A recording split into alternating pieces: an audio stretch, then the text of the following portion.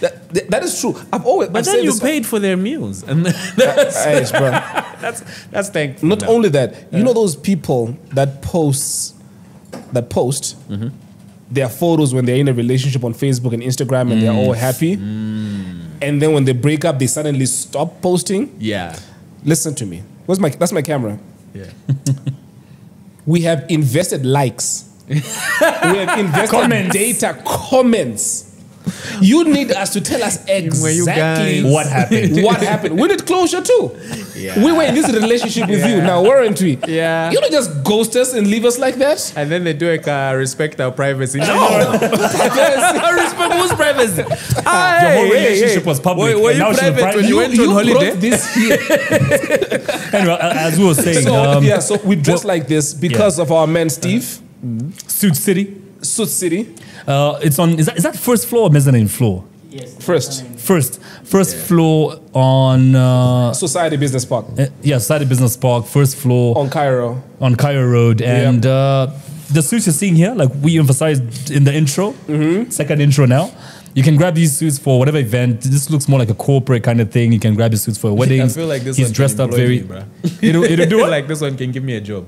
Just by looking, I'm even intimidated by the By the mannequin, right? you wanna call it boss, don't you? You know what I'm saying? Boss. Abel, we're talking about your hold on. theology quick, degree. Yeah. Quick disclaimer. So, because we're family here, Yeah, true. everybody that watches us, it's almost like we know everybody that watches by name.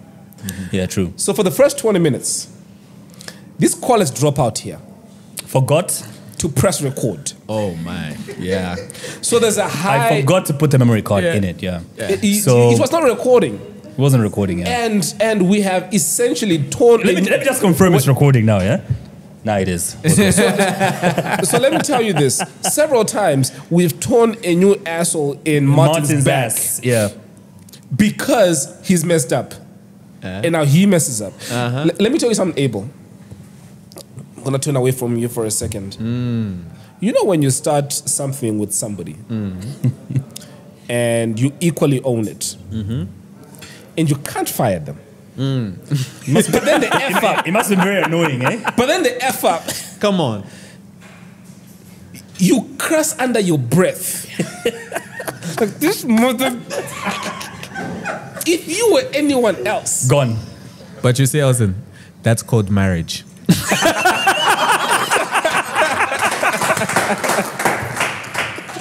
That's gonna be married. There are times. If you were not the mother to my kids, if I did not make those vows, Catch up to the kids like, why isn't mommy here? She got fired. She messed up. Nah, man. hey, but we're talking about your.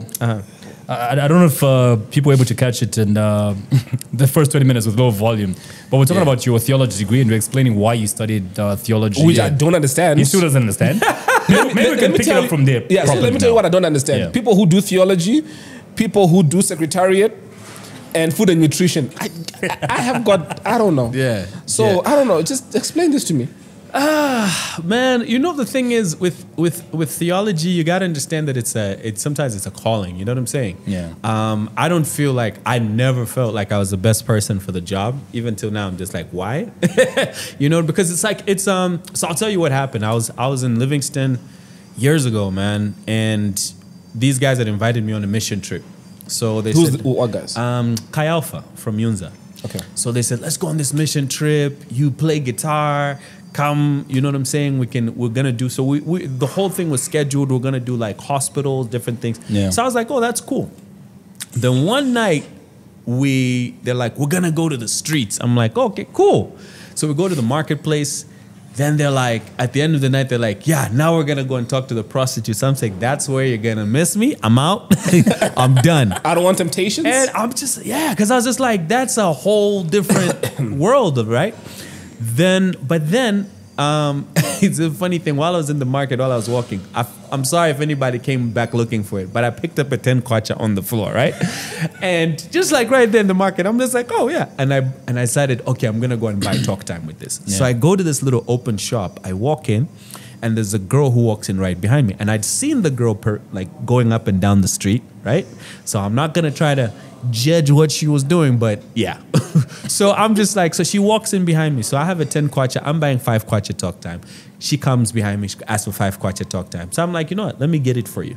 So we start walking out together. I'm like, hey, what are you doing here? No, I'm just here working. I'm from out of town.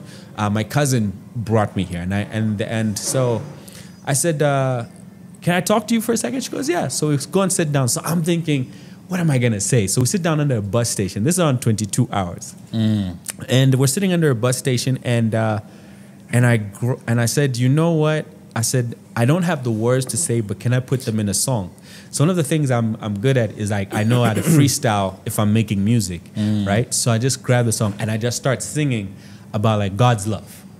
And she starts like tearing up. Then I'm like, do you want to receive Christ in your heart? And she goes, yeah. So we end up praying. And so she walks away, and the feeling, the emotion I felt at that was so overwhelming. I'm just like, oh man, I want to do this every single day. And that was the first time that, for me, I heard God tell me, he's like, you will, right? Now I'm like, oh, I thought this is something that people do in their 60s, right? Because I always felt like pastors or people in ministry are like old people. Now everyone can hear what you're saying. Everyone thinks you're wise already. Then you go and do Bible school. So I'm just like, and the opportunity opened up. So I went to Rhema Bible College in Oklahoma. And it was a whole different place. Like I just generally thought, I'd even put music aside. I thought like God just wanted me to be a serious guy, serious in life, everything. And because I just felt like you got the wrong guy.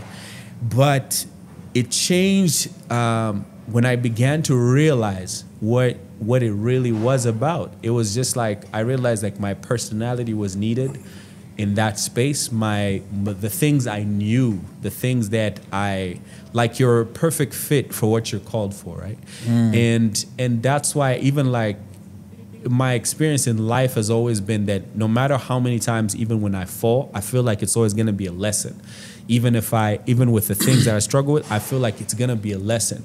And it's helped me in life have better relational situations. So that's why even like when we've done, even with the music that I've done, there's always been that controversy, like, but why is Abel doing this? But why is Abel doing that? Because for me, I came to understand what my calling was, right? A long time ago, I'm just like, I'm not here to serve the church as a building in that sense. I'm here for the body, right? And I feel like my message is for the people, because I studied youth ministry. So my message is for the culture, the young, the people we can have conversations like this. We can laugh. You know what I'm saying? Most people would feel intimidated because when you usually graduate from Bible college, there's always that vibe of where you're going to is you're serving under the structure of the ministry, right? Right. So the ministry dictates how you should carry yourself, usually. And some people say, no, the Bible's it. But then being in ministry for a long time, you come to realize that, man, some of the things people practice, they're not really like in line with the Bible. It's not in line with the characteristic of Jesus. So I would always bring up like in Matthew chapter 9, when Jesus goes to Matthew's place and he's sitting with tax collectors and sinners, and they're eating with him and they enjoy his presence. And I ask people this, like, how many of you guys know dudes who are like straight up sinners who enjoy a pastor's presence? Like, right? Like, you know what I'm saying? Yeah. Like, so what is it about Jesus that people who are prostitutes would leave whatever they're doing, or guys who could have been out chilling, they're like, oh, I want to be where Jesus is at, right? I'm just like, where did we lose that, or are we getting it right? Like, what is it that we're missing? Damn, that's not really working. Yeah. So that's really just what for me has always been my passion and my heart, and that's why I feel like, you know, it wasn't a loss for me to try to study and learn the word. I just realized like it took knowledge, and at the end of the day, it's also helped me not be manipulated as well, because I think there's so many people out there who've got like ministries who are like, no, you know, I see you coming as my worship leader. I'm like, nope. I'm like, bro, I know the word. Like, you can't trick me. You know what I'm saying? Like, I hear God for myself. Like, you can't do. But then also you realize how many people are deceived because they have that thing of, they're trying so hard to please either the church or whatever. Yeah. I think it explains a lot why Abel Chungu is usually a topic of discussion, because half the time, like even people I told were coming to do this interview today, they're like, oh, that guy who sings with secular artists. People have a lot of Christians have a problem with you singing with people like Chandana K. Yeah. They have a problem with you performing at events that are, not gospel events, or secular events. Yeah. Others are opposed to the way you dress, the way you dye your hair, the way you braid your hair. Yeah. Now that you've explained it the way you have, from a youth ministry point of view, I think I'm starting to understand the man that Abel Chungu is now more than ever. Yeah, I mean, you have this. We would take a lot of shots, and sometimes over those shots hurt. Yeah, you know what I'm saying? Because sometimes they come from the community that you think you're all in it for the same thing. But for me, it's different, because for a lot of people, they meet the sinner at church, right? When they see someone going up, like you'll go to a church and somebody will be like, the pastor will preach a sermon and someone will go up. For me, it's different. Like, we started with street ministry. Like, if I tell you my stories of doing street ministry in North Tulsa, where there's a lot of gangs, right? So you gangbangers are telling you, bro, people get shot here where you're standing. But you're still kind of having conversations, and people will have real conversations where they'll bit you back and like, well, what about this? What about this?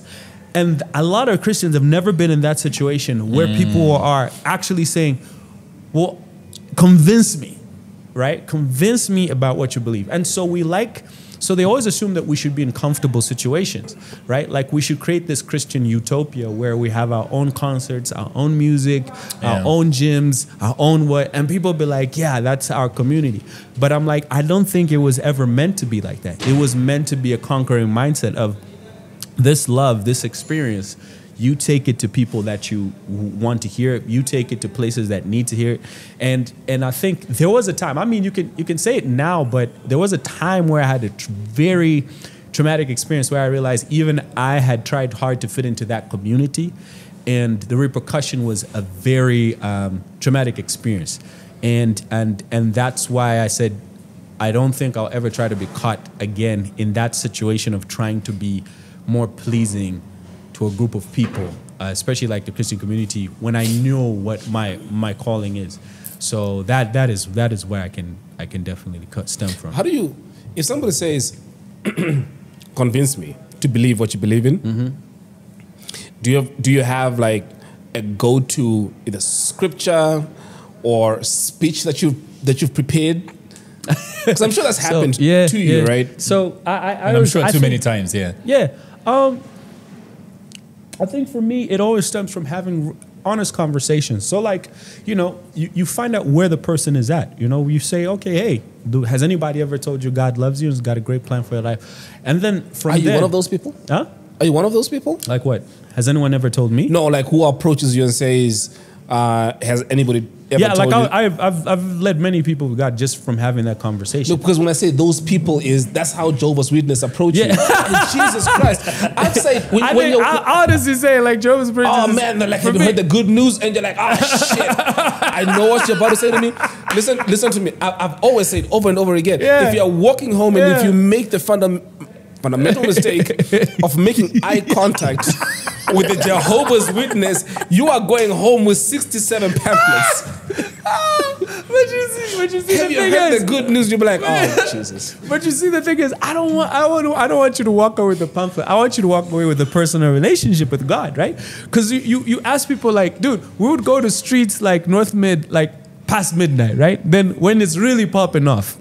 And man, it would be so crazy. You start conversations like, hey, has anybody ever told you God loves you? And you find a lot of people, this is also one of the reasons, a lot of people have been to church.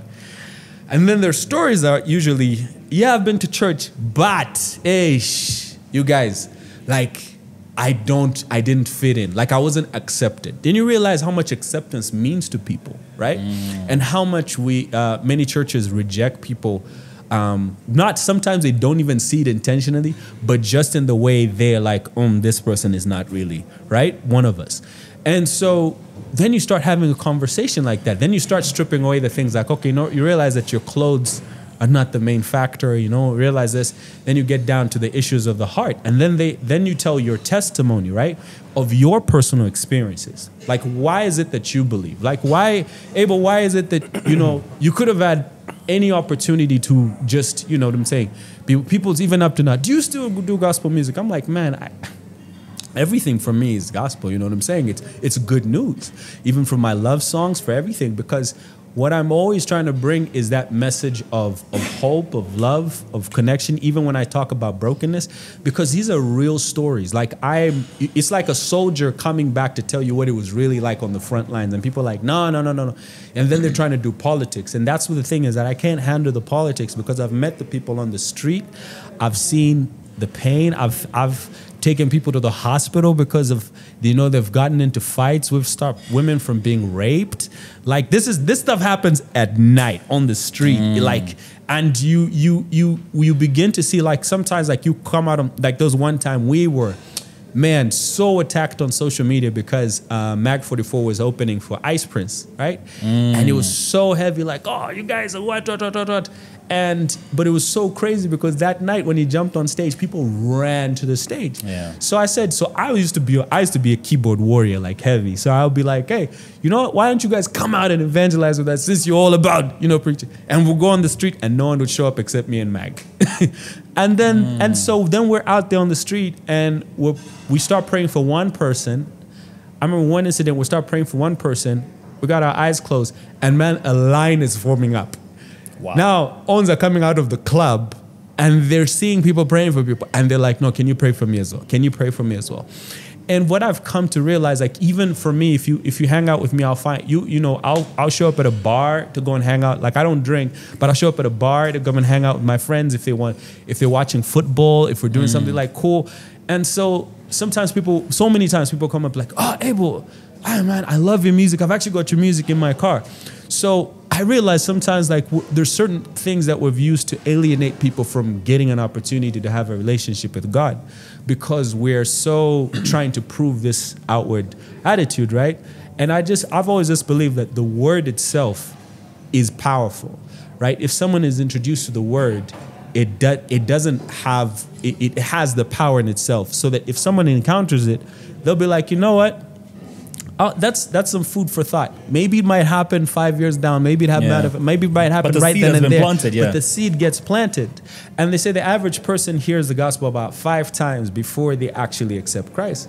So it's not even just about like you're telling it because like, right then. And the problem is I think people want to microwave believers, right? Like they get you into a church and immediately they're hoping that 1 year you're going to stop you smoking, you're going to start to drink it, like all of those things, right? Yes, I do understand. But for many people, sometimes it's a process. Sometimes it's things they grow up with, right? And I had to learn this lesson one time. I'll tell you this crazy story. I am even saying this on that Z podcast, but I'll tell you the story. Because it's the podcast. So one time I'm trying to be zealous, right? So I'm trying to be like, heavy zealous. I'm in Bible college, right? So, you're in that mode of, oh man, I'm charged up. So what do? You go online, found this girl who was who had a porn star. Wow. Yeah, real story. So I'm like, I am going to, right? Because you know what? The thing is, again, I had struggled with it, right? So I'm just like, with porn. Okay. True story. So now I'm just like, I'm going to go and I'm going to talk to this girl about Jesus. And the approach I use? I'm like, yo, the thing that you're doing in your life is terrible and whatnot. You're destroyed. I came like with hell and brimstone and fire. You're going to hell. And yeah. And then she responds with this. She goes, do you know that I was raped, me and my sister, from the time we were 6? By nearly every man in our family, from my uncles, for cousins, whatnot. Who are you to tell me this? Do you know what? Then I'm like, dang. Now, for me, who grew up in a Christian home where my parents were prayerful, that was like, yo. So I went to one of my friends. His name is Kidus. And I'm like, yo, Kidus, yo, man, I know you're on that, because he was heavy on this grace teaching, right, by Joseph Prince. And I'm like, yo, Kidus, man, I need your help. And he goes, well, okay, what do you need help with? And I said, yo, my G, I told him the whole story. Yeah. And then he's like, why would you go and say that? I'm like, well, I wanted to. He's like, bro, he says, stop trying to tell her your narrative. He goes, just tell her about Jesus. I'm like, what? Just tell. He says, go and tell her about Jesus. He says, don't try to sell what you think she needs to do to change. Yeah. Just tell her about Jesus, the goodness of God. And so I went back, wrote to her, and she literally, her response from that was, wow. She goes, there's only one person in my whole life who I genuinely feel loves me for who I am. And she knows what I do, but she always prays for me. She opens the door. That's my mom. You are probably the second person in my life now who sounds like my mom. And that's how we've developed a friendship. Like we'd always write to each other and talk to each other, right? And that, for me, changed my perspective. I'm like, man, why was I? And there's people who will look at a Chandanake and whatnot and say, why don't you change them? Because what they want to see the change, right? Yeah. But they don't understand, like, why don't you just tell them about Jesus? That's, for me, is always just tell them and let them change. Let Somebody that happen. on the way here, like Yes. I said, I mentioned to a few people that's coming to do this with you today, Yeah. and somebody actually said they were listening to the Chandanake album, and they came to a song entitled Lewa, which they found highly immoral. Yeah. And they listened to half of this song, sort of liked it, then pressed next, and there you were on this Yeah. album. They're like, but how can a gospel artist of this Yeah. magnitude Yeah. feature on the same album with such high immorality? What kind of justification does he have for doing such? Yeah. So the thing about is, for me, that song or any of the music that I've made for Chandanake, and I'll be very honest in the way I Yeah. approach it, was not made for the church listeners, right? Right. It's not made for people who you cannot pretend, people who have heard it, which means you weren't listening to it. So it's people who listen Yeah. to the music. Even when the first time that I did like a secular collaboration was Isenge with Chef. Yeah. And what I wanted to highlight was a relationship with God. Like, you can have a relationship with God. So what do? If I got Mag to rap on it, everybody's like, it would just be like another gospel song. Yeah, everybody can have a relationship. I'm like, so the song, I was like, anybody? Anybody. Okay, cool. Anybody. Here's anybody. And the moment I introduced Chef on that track, that was the first time, like, even like non-Christian streaming sites were calling me for the song. That was the first time I realized that was the most streamed song at the time. Because people were like, yeah, we know Chef, but they were hearing about you can have a relationship with God from Chef. And Chef was saying it because when I had a conversation with him, he told me about the time he got saved when he was 16. But guess what? There were so many teachings. There were so many things trying to microwave him. We had the same thing with Pompey when Pompey got saved. It was a lot of, no, he's a Satanist. No, he's a what? It wasn't like, oh yeah, Pompey. Trust me, it was crazy. Even he can tell you his story because it was so many. No, we just want to meet with you. They meet with him, and we just wanted to just see if you're really saved. Our pastor sent us. How? You know what I'm saying? There was so much that even he felt at some point like, why am I even in this if I'm not accepted? So and so one time we even started a Bible study just so we can invite guys who were in the secular scene, because all of them had the same story. Even when they felt like, oh man, let me go to a church today, that church made them a highlight, or people were staring at them, or people like, trying to double check whether they were real, right? Like, are you legit? So it's like people, they don't even get an opportunity to have a normal growth like everybody else. It's almost attached to their fame, or there was something else that attached. I can't control what Chandanake make in terms of their music, Right. but I know that song, Take All of Me, plays in clubs, plays in what? And the words are the gospel. True. And there's somebody out there who's singing that, but is going to wake up the next morning and think, you know what? maybe I need to go to God, because everyone hits that point in their life where they're just like, this is not making sense. But where do they hear it? But then if you create this environment where they can shut that message out, like I can go to places where I don't even have to hear any of that. But somehow it's found its way in places that people would never even expect. Because I was even surprised that Overcomers was playing, because that's a bit more slower song. Yeah. So I thought, then somebody said, I heard that new Chandanake song. I was like, It's everywhere, where? I was like, man. It's no, everywhere. he's playing at Granddad. I'm like, what? I'm like, okay. Yeah. The first time Take All of Me hit, I was spooked, because I have a lot of DJ friends, right? And some guys were calling me, like sending me videos from the clubs, from all the way in Livingstone, Choma, what chiri that Chinimbo. You know what I'm saying? So I'm like, man, play. But that's the thing. The problem, I guess, that we had, and I generally tell you with I guess it was the introduction, right, that we are given, especially when you make a modern sound for young people as a Christian artist. The problem comes with the introduction. The introduction is always that you are an alternative to what's happening out there. So it's like oh, you don't have to listen to these Jay-Z's and what. That's the way we were introduced at youth conferences. These Jay-Z's and whatevers. We have these guys here. You know what I'm saying? So it's already, what is that? Oh, you've already told us that we are made just for your youth groups. We're made for your churches. We're made for your community. And if we ever step out, anytime that we did Oktoberfest or Day of Thunder or what, the backlash would be, you are taking those youth from the church into the world. And I'm like, no, but we never said that when we want to reach out, we want to reach out to those who don't come to your church, those who you have no control over, right? Those are the ones we want to share the message to. But then you've made it in such a way that we are an alternative. That's how we just want to make music. We make music with the message, with the what, even with love songs. I tell people, like, let it be that. This time, are these the reasons we're hearing of an excommunication at church? There's rumors of you being excommunicated from church. No, I was never excommunicated. I was fired. Huge difference.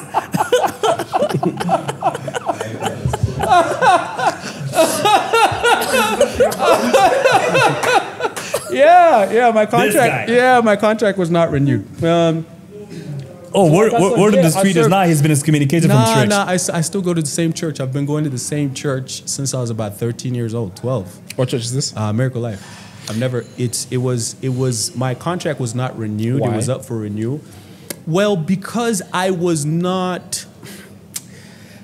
couldn't keep up administratively. Right. Yeah, I couldn't. My church is a great church. Like, it functions extremely, very high in terms of administrative. You would have to create if anything that you're doing the following year, you have to create a strategic plan the year before. So all your expenses, everything, what. You cannot ask beyond your budget if it's like work. It's no disrespect. It was like working for a company, like a very high-end company. And that's like, that even doesn't like pay taxes. It helped me as well. It helped me as well, like even in my career after, because I'm like, it helped in how I manage and different things, because I'm like, now even I push the same excellency thing in terms of my music. Right. But I just generally feel and I would have these talks with my pastor on and off. I'm just like, I just don't feel comfortable in the office. I feel like I should be out there. And he'd be like, no, but if you want to go out there, you got to do the work. And the problem, there was always work in the office. There's always work in the office. And I just never felt, I started feeling like I wasn't made for that. But at the same time, you went to Bible school, and this church helped pay, and there was great respect, great pastors. And so by the time, and I remember my wife she was also unemployed, right? Yeah. So this is a crazy thing. So they call me in, and my contract is up for renewal. So I'm just like, we're getting closer to the date when like it's supposed to expire, and they're just like, so I'm like, okay, we're only about a few days away, by the time it expired, maybe. And remember, I'm leading youth group, right? So I'm getting ready for youth that week. So, and then we have a meeting like on a Thursday, and like, okay, sorry, we've taken a long time to deliberate over this. And they said, we're not going to renew your contract. And you have to tell the youth this coming Saturday. Man, I was just like, whew. And I remember that morning, I just prayed to God like for that grace. Like, okay, whatever you're going to do, just whatever it is going to be grace. And it was, so I end up not having my contract renewed, and I'm unemployed. But they were like, okay, listen, we understand that we're not going to renew your contract, but we're going to give you something to be able to do in for 3 months, so that at least you have some money. So we're going to give you a job in terms of maintenance. Right. Right. Maintenance. Yeah. Like actual physical maintenance? Yeah, physical maintenance. Like slashing the grass. Like picking up boxes, packing up stuff, yeah. Okay. So you know what? You're a better person than I am. 'Cause I would have gone back and I'm like, God said God told me. God told me I'm supposed to remain with the youth. You gonna argue with God? Is that what you're about to do right now? Man, I was just, that's the thing. Like, when you, but like, again, I say like great people, solid people, they have their vision, had their vision. And that was like, And I knew even in my heart at that point, I'm like, man, I just cannot operate at this level in what they're able to do. And there's better people that came after me. So at that point, it was like a low, because now you're showing up from looking like you're on the pastoral staff to coming to pick up boxes. And now like the head of maintenance guy, even they're like, yo, what is going on? So I'm just like, yo, I'm here to work. And I did it for about 3 months. Diligently. And I remember, it's a very minimal pay. So my pay was like lower than my rent. so how we survived for those 3 months was crazy. But it was just the grace of God. Like God really pulled me through. And I wasn't allowed to sing as well at the same time. Like they were just like, so I said, okay, cool, I won't sing. After those 3 months, the first song that I sang was a song. So during those 3 months, waking up every day, maintenance. I remember the first time I woke up, it was during those 3 months, I remember it was my dad's birthday, my late dad's birthday. That was the time I wrote Father's Child. Right. And that's one of the most powerful songs I've ever written. Also, that's when I wrote a song called Warrior.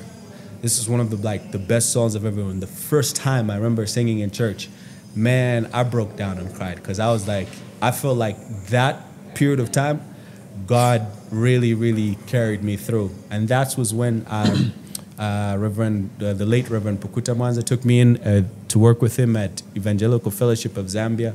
So I worked on helping election training monitors for the 2011 elections. Yeah, then after that, that's when I really felt like, okay, you know what? The music was starting to make a lot sense. And so that's when I just decided, okay, I'm going to go into full-time ministry. I did come back with the church in terms of just as a traveling minister during that period of time. But then after that, we've just basically just maintained a good friendship. I still show up to church but I cannot commit, because they usually the church is very strict in terms of like attendance, or not attendance like, every Sunday, no. Yeah. But if you're serving in any capacity in the church, whether you want to volunteer as an usher in different things, they always try to push for that thing of people getting more involved in the church. The only thing for me is that because of my traveling, because of my my kids still go there and I'm not a bitter person about it. I've never been bitter about it. People just create a narrative, an assumption that you are still with the church? Did you move? Did you what? I'm just like, nah, I don't think God's God's... Because as far as Lusaka is concerned, you were excommunicated from the church. No. I was there on Sunday. I go there. Every time I'm around, I show up. I just sit in the back, or I got a baby now. And youngest one is like still 1, so I'll sit in the baby room. I'm just a church attendee. But, at the same time, what I do is still helpful to the body. You know what I'm saying? Like more people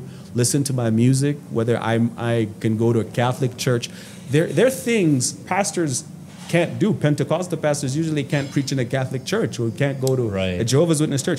I can go to any one of those. I'm invited to an SDA, or I'm invited to Jehovah's Witness. I'm invited to Catholic churches. I'm invited to, and so it's opened up a whole different world altogether. And I play in clubs and bars. So, and when you work for a church, does the church pay tax on the salaries they pay? Yes, they do. Yeah. So for people who work in church staff, there still is. So who pays the tax? The church. Cool. Yeah. All right, cool. So it's deducted. All of that is deducted from the salaries. Is that the only tax they pay? I'm not too sure about that. They do have an accountant. They do have an accountant. Yeah. But I think the church. I know for a fact that church really operates well within the laws of Zambia and different things. Whatever laws are there for churches in terms of tax and what, I'm sure they abide by them. So, yeah, they're very diligent in terms of how they take in money, even how there was even the AGM. Like if you go to Miracle Life AGM, if you remember, it's crazy. Like they are down to the T. Like we spent this money like this. There was this and this. Like you have to write a report about everything. Church is good business, bro. Yeah. Like you have to write a report about everything, man. Church is good business. Yeah, but at the same time, like so many churches are under pressure. Like they don't want to mess up. You know what I'm saying? Like what do you mean mess up? Yeah, get caught? that's if you have that. But there's good churches in the terms that they understand that people who pay tithe are basically saying, they want to see some sense of responsibility. And those churches are very diligent at doing that. Like, they're very good at that. So I appreciate the fact that their structure is very administrative, like a high level administrative. Some people have a problem with that, like, oh, no. That's why I say, like, I just couldn't function in that capacity. I have a different gift. I'm more like, let's go out. So I feel like it is in that sense that there are people who, that's why you find a lot of corporate people go to that church, because they understand the language, they understand, the Excel sheets and everything, the breakdowns. Like, even the board is made up of like people who are very, big business people, or certain people like who can manage to hold it accountable, because you need that, and that's why a lot of people, I think, are very comfortable when they give their tithe to that church, because they don't if they say, oh, this is where we're at with the building fund, we'll have this building up in the next 2 months, blah, blah, blah, they will have it up like within that space. Like, they're good to know, man. I have to give them juice. If they say, oh, our construction guys increase the price or different things like that, like, you will know all of that stuff, like, down There's a whole level of transparency. Yeah, extremely. I need to ask this, eh? Yeah. And this is, I'm also Pentecostal, but I'm a bit conflicted over one thing. And you being a theologian, that's what you call them, right? Theologians. I have no idea. I call him Abel. My guy, come on. Yeah, okay. I need to ask this for somebody who has been a Christian for so long, and you studied theology as well. I'm a bit conflicted over. Let me start it from Acts chapter 2, the day of Pentecost, right? Yeah. So they had like little tongues of fire above them on that day of Pentecost when they were filled with the Holy Spirit, and they started speaking in tongues, different languages, right? Yeah. And the people outside, according to my understanding of Acts chapter 2, there were Egyptians outside there were Indians, there were people, there were Jews, there were there were many races, many people from many countries outside the building where the praying was happening from. Yeah. And when this particular moment comes where they're filled by the Holy Spirit, these guys start speaking in different languages. And I understand they spoke in languages that other people outside could understand.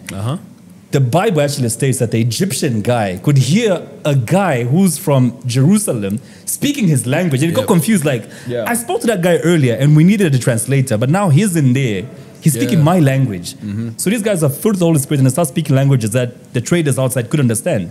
So may have understood the Bible wrongly, but how have we then switched up the whole speaking in tongues thing, or have I misunderstood it? Because what I hear in church now, and I'm a little confused, is people speaking that nobody else understands, when the Bible stated that these people guys spoke in languages that the guys outside understood.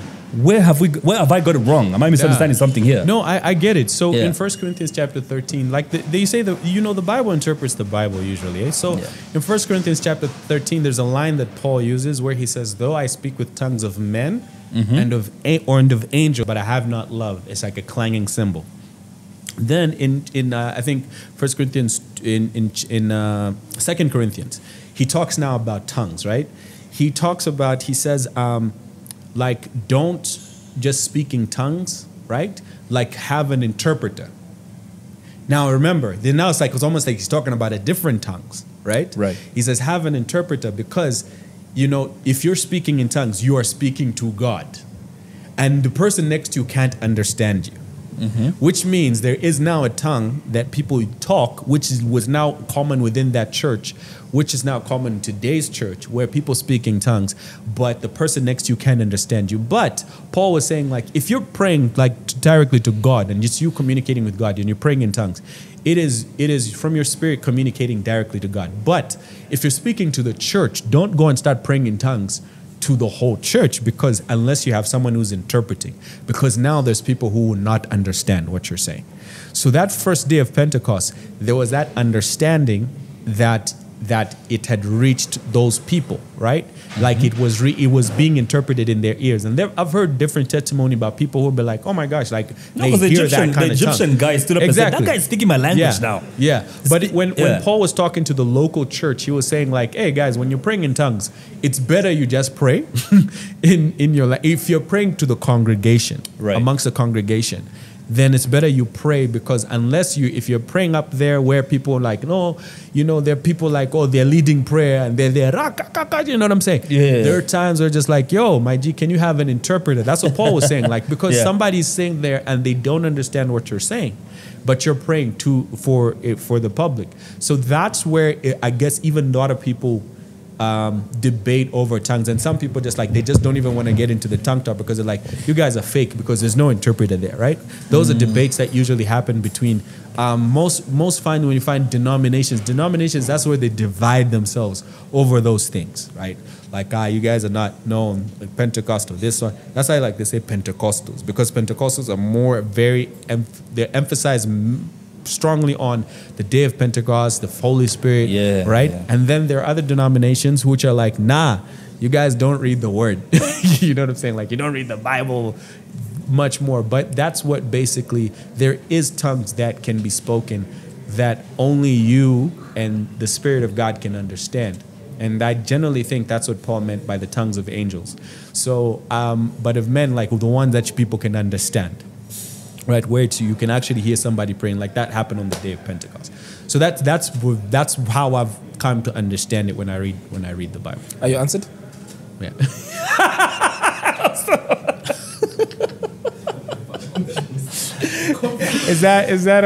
Does that make sense? I don't know. Yeah. Well, but maybe I've understood things differently. Because I look at Acts chapter 2 and the Egyptian guy says, a guy who walked in there was not speaking my language. Now he speaks what I speak back home. Yes. The Indian guy came and said the same. This guy's now speaking Indian. Because that wasn't him. Because that wasn't him speaking. Yeah, but my point is they spoke languages that people from other countries now spoke. Because it wasn't him speaking. You're not understanding my point. Okay. Yeah, no, I hear what you're saying. Yeah. I hear what you're saying. If I understood what he said. Okay, anyway. There was an experiment that was done that I saw, I think, on the Discovery Channel. I'll look for this link. And I know you guys always question the stuff that I say, but I promise to God... Try us once more. Try us once more. You say what? Try us once more. Yeah. So they did an experiment where a woman got pregnant, and when she was a couple of months old, where the fetus was being formed, they put this woman in a soundproof room until she gave birth. And they left the baby in the soundproof room. So the baby grew up normal, being fed, playing, but they made it a point that whenever anybody was around the baby, they don't talk.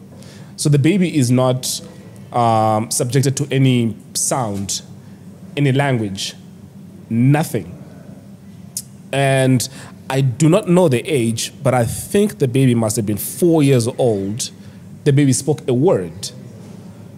Now, mind you, the baby has not been exposed to any sound, no language, yeah. And the word that the baby said was the word father, but in Hebrew. Dang. And the parents were British. Dang.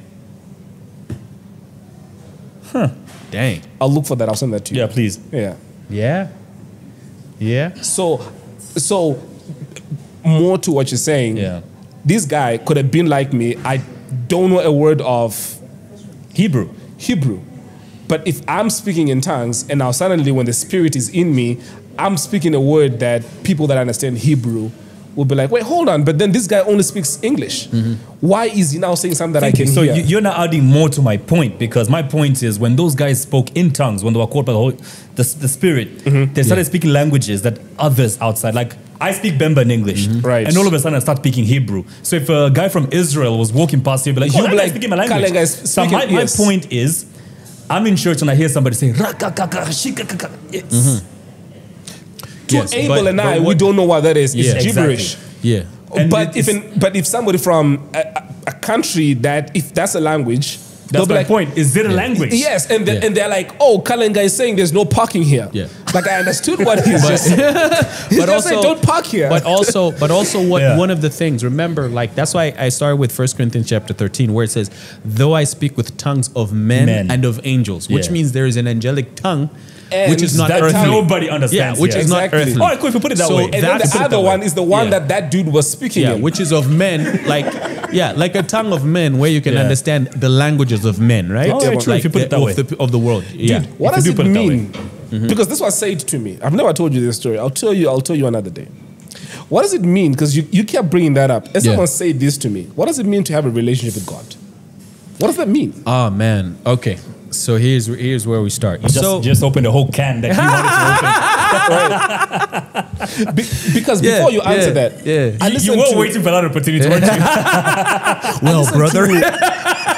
you remember when we were going to Livingston? Yeah. I made you listen to Strive Masiwa's biography. You remember that? Yeah. Amazing friggin' thing, right? Yeah. So this guy wasn't a Christian when you know Strive Masiwa? Yes. He wasn't a Christian when he started, and this guy started like a couple of businesses that kept failing. The owner of Liquid, right? Yeah. Yeah. But Liquid is like one of the smallest companies that he owns. For real. Bruh. Yeah. You go to Botswana. Mascom is big. Mascom in Botswana. Wow. Econet in Zimbabwe. Kwesa TV.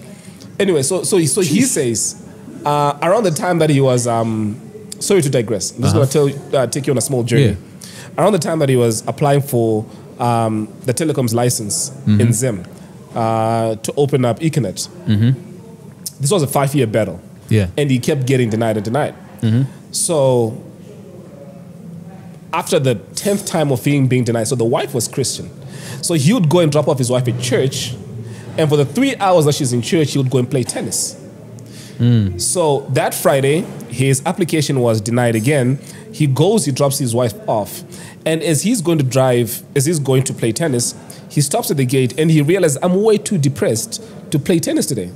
So I'm not going to enjoy the game. Let me just turn around and sit in the parking lot and wait for her to finish church.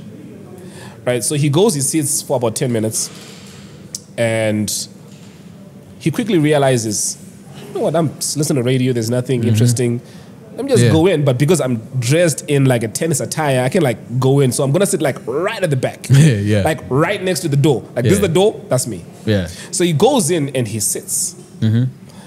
And literally 5 to 10 minutes after he gets in, the pastor is talking about something totally different, but then stops dead in his tracks and then says, I've just had, I don't know what you call it, it's not an epiphany.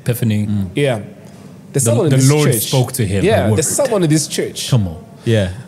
And as I'm speaking, I keep seeing this person building towers, like cell phone towers, and is wearing a hard hat and is giving people instructions.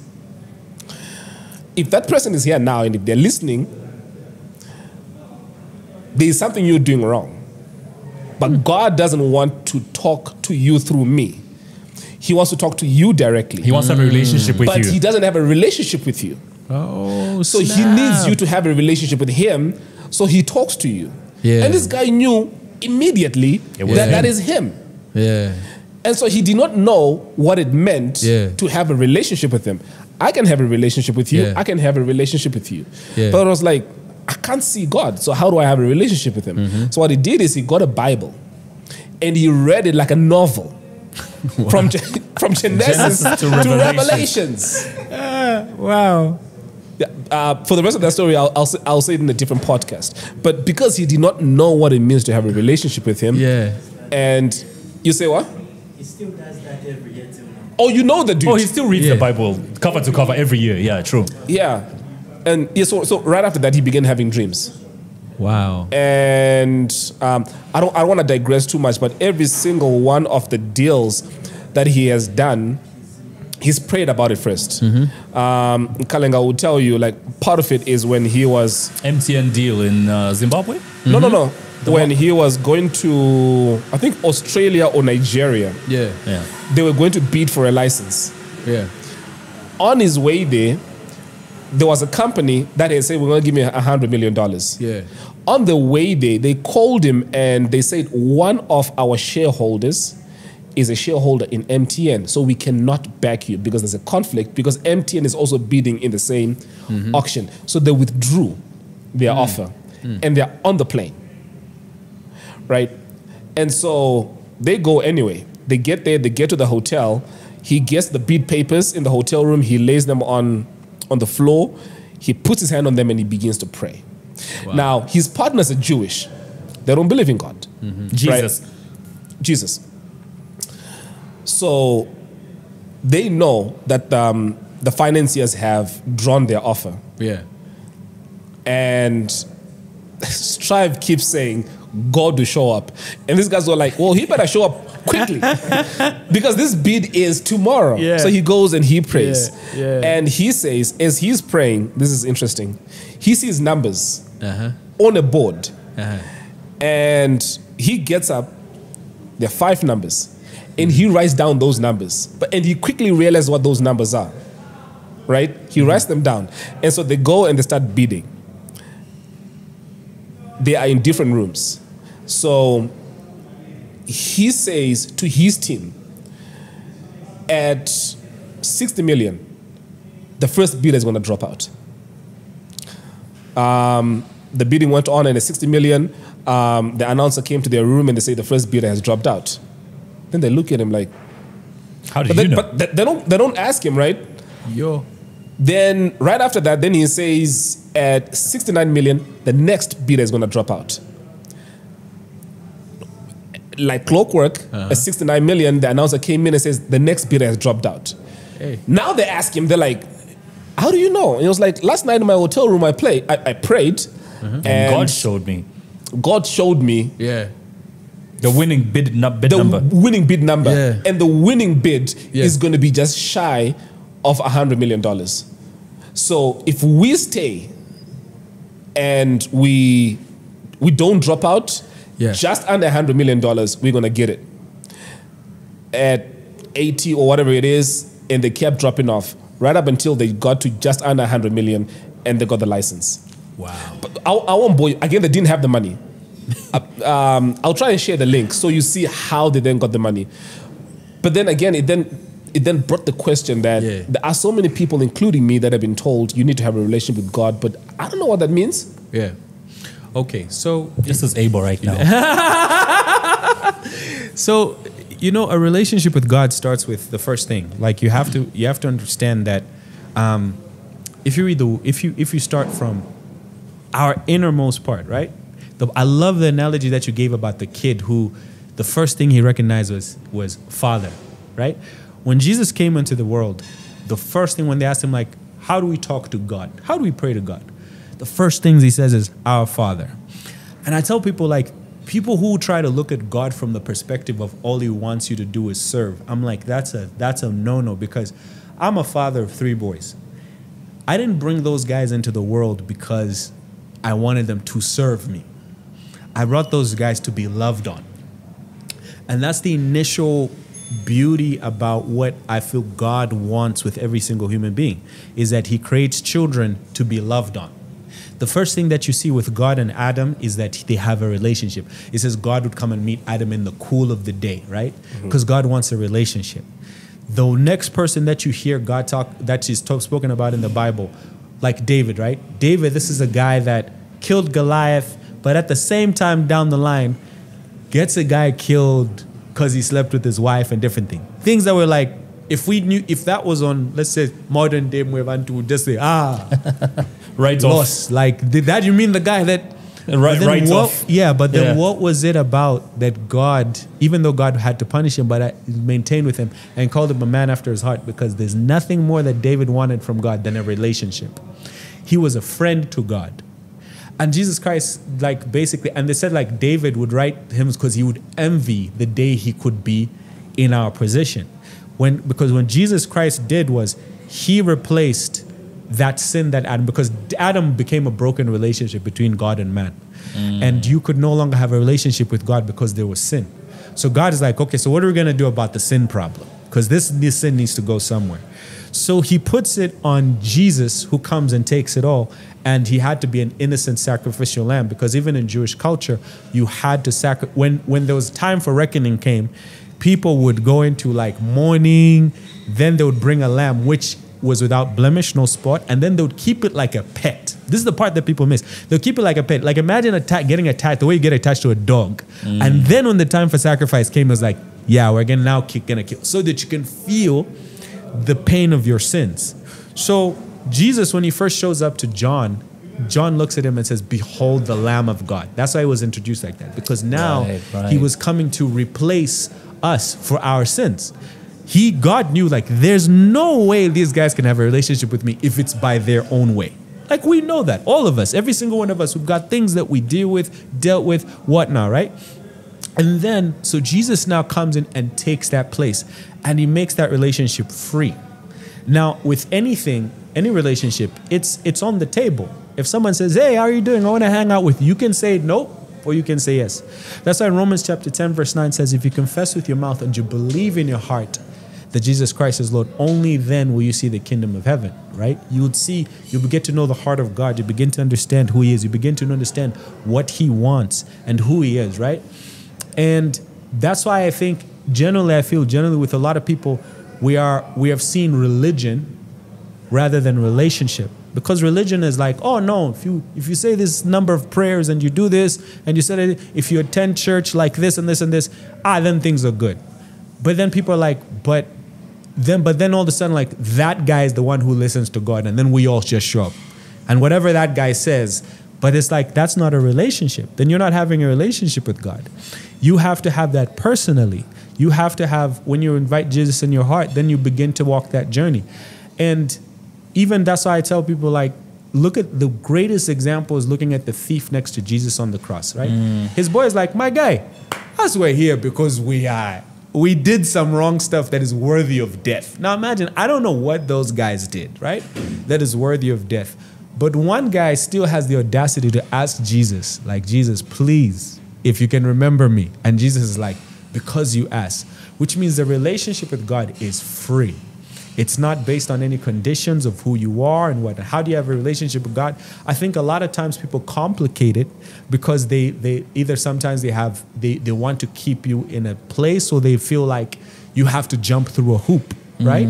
I feel like every single structure works that way. You know, there's any elite group of people, they'll say, oh, we accept everybody. But the sooner you show that you don't really agree with everything, it's like, no, that guy's an outcast. But with God, it's different. It's like, come, the same way you are, come as you are. Let's have a relationship. Let's talk. I want you to grow with me. I want to know who you are. Yeah, but I cuss. Okay, cool. But if you spend time with me, you begin to know my heart. You begin to know the way I am. But God, I'm Elson. Yeah, but God, I'm Elson. You know what I'm saying? Like, it's the same thing. Like tonight, people will say, oh, even with me, sometimes people are like, oh, you're not a real Christian, you're fake. I'm like, bro, if you only knew the reason why I still do what is because of God's love, not because of me. I'm like, if my own way is not a good way, when I constantly think about how much God loves me and how much that relationship has been to me, it's what keeps me grounded. It's what keeps me going. It's what keeps me that thing of, I know this is what people need. I know this is the message I need to be able to share. I know at the end of the day, and if I look at myself and I try to weigh myself, there's a lot of shame. There's a lot of things that I'll be like, I can't. But I'm like, but then I cannot just allow this message not to go out. I'm like, this is the truth and this is what I believe. And I realize that when people have a relationship with God, they're less open to deception. I think a lot of people are like, oh, there's a crisis with these papas opening up churches. I'm like, that's because people don't have relationships with God. They're going to give a guy a lot of money because he's the one who's hearing from God. Imagine if that guy, that pastor that spoke to Strife, there's so many ways it could have manipulated that situation. He could have shown there's a guy here who I'm seeing and Strife would be like, hey, that's me. And it'd be like, but if you give, right? And that's why the Bible even says the spirit of the prophet is subject to the prophet. I generally feel there's people who are gifted with prophecy. They have visions. They see things. Maybe even you guys, maybe in life you've like, man, that was weird, but I saw that. You know what I'm saying? Yeah. There's so many people who are gifted that I know for a fact that from the weirdest situations, man, where somebody even know like, this person is like, he doesn't go to church, but they'll call you up. I'm like, Abel, I don't know how to say this, but I saw this in a vision, and I don't even know how to explain it. I'm just like, yo, you know what? If God is talking, God is talking. Let's hear that out. You know what I'm saying? I think in just. So I just down to it. It starts with it starts with Christ. It really just starts with Christ, and then because Christ is the one that took our place. You know what I'm saying? When we should have been punished for our sins. And that's what it means. It's accepting. So the word of God is broken into two. There's the New Testament and the Old Testament. And the New Testament is what is called the New Covenant, the New Agreement, and the Old Testament is based on the law. The law means if your life, your relationship with God is based upon your obedience to the law. And this is where it was wild for a lot of guys, right? But now it's like, okay, your relationship with God is based upon Christ. So that when God sees you, he sees Christ on the inside of you, not you. Because you're like, you're still, the same dude, right? But at the same time, with Christ on the inside of you, it's a deeper relationship because that purity that Christ took, he took everything that could be flawed about you on his back. Does that answer your question? Yeah, it does. Yeah.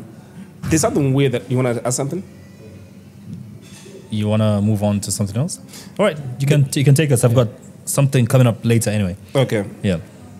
I don't want this episode to be just too gospel-like, because then we're going to put people to sleep.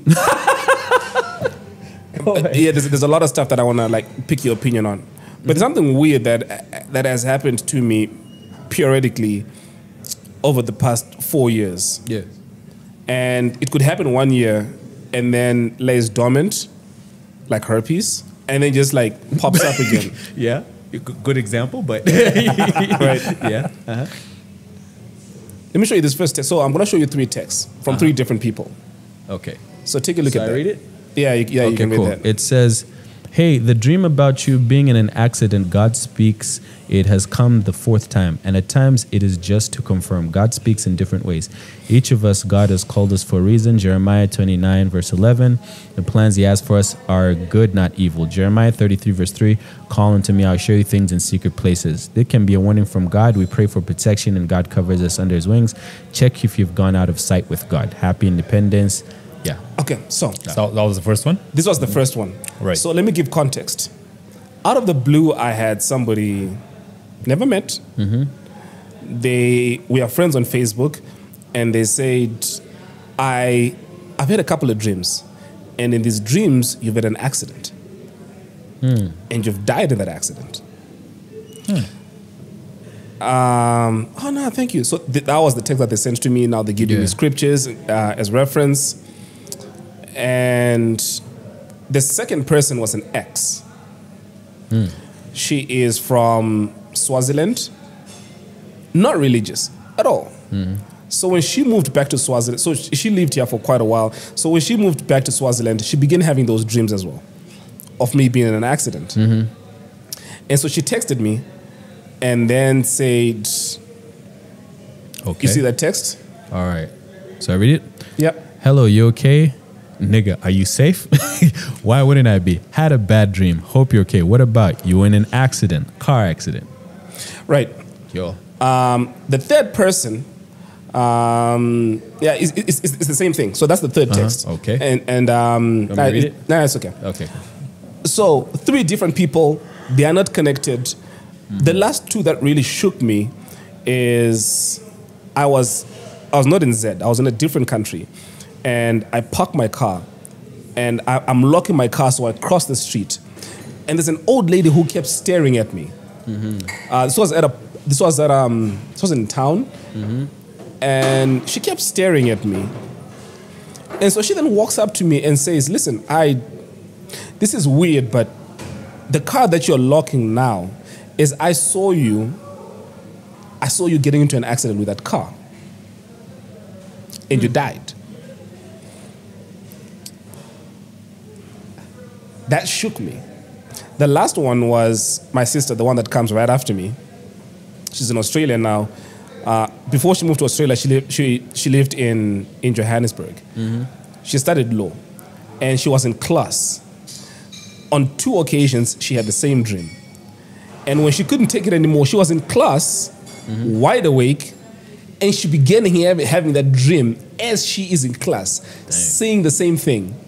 The one thing all these people had in common, it was the exact same car, the exact same color, and it was always an accident. And you die in every accident. And I die in every accident. Does And this give only you- just recently did I also begin to have a similar dream where I am driving, and it always happens the same thing, and I drive off a cliff. Dang. It's a curve, but my car won't turn. No Sivanga trips for you, bro. I'm just saying, yeah. This is why they're comprehensive, right? Yeah. So, I don't know what that means. I've spoken to a couple of people. They have told me what they think it means. Yeah. And that freaked my sister out. That freaked my mom out. Where they stopped eating, they started fasting, they began praying. And so it goes away for, like I told you, it goes away for a short period, and then it pops up again. So now it hasn't happened for nearly a year. Oh. But I know that the same thing will pop up again. Are you scared of driving now?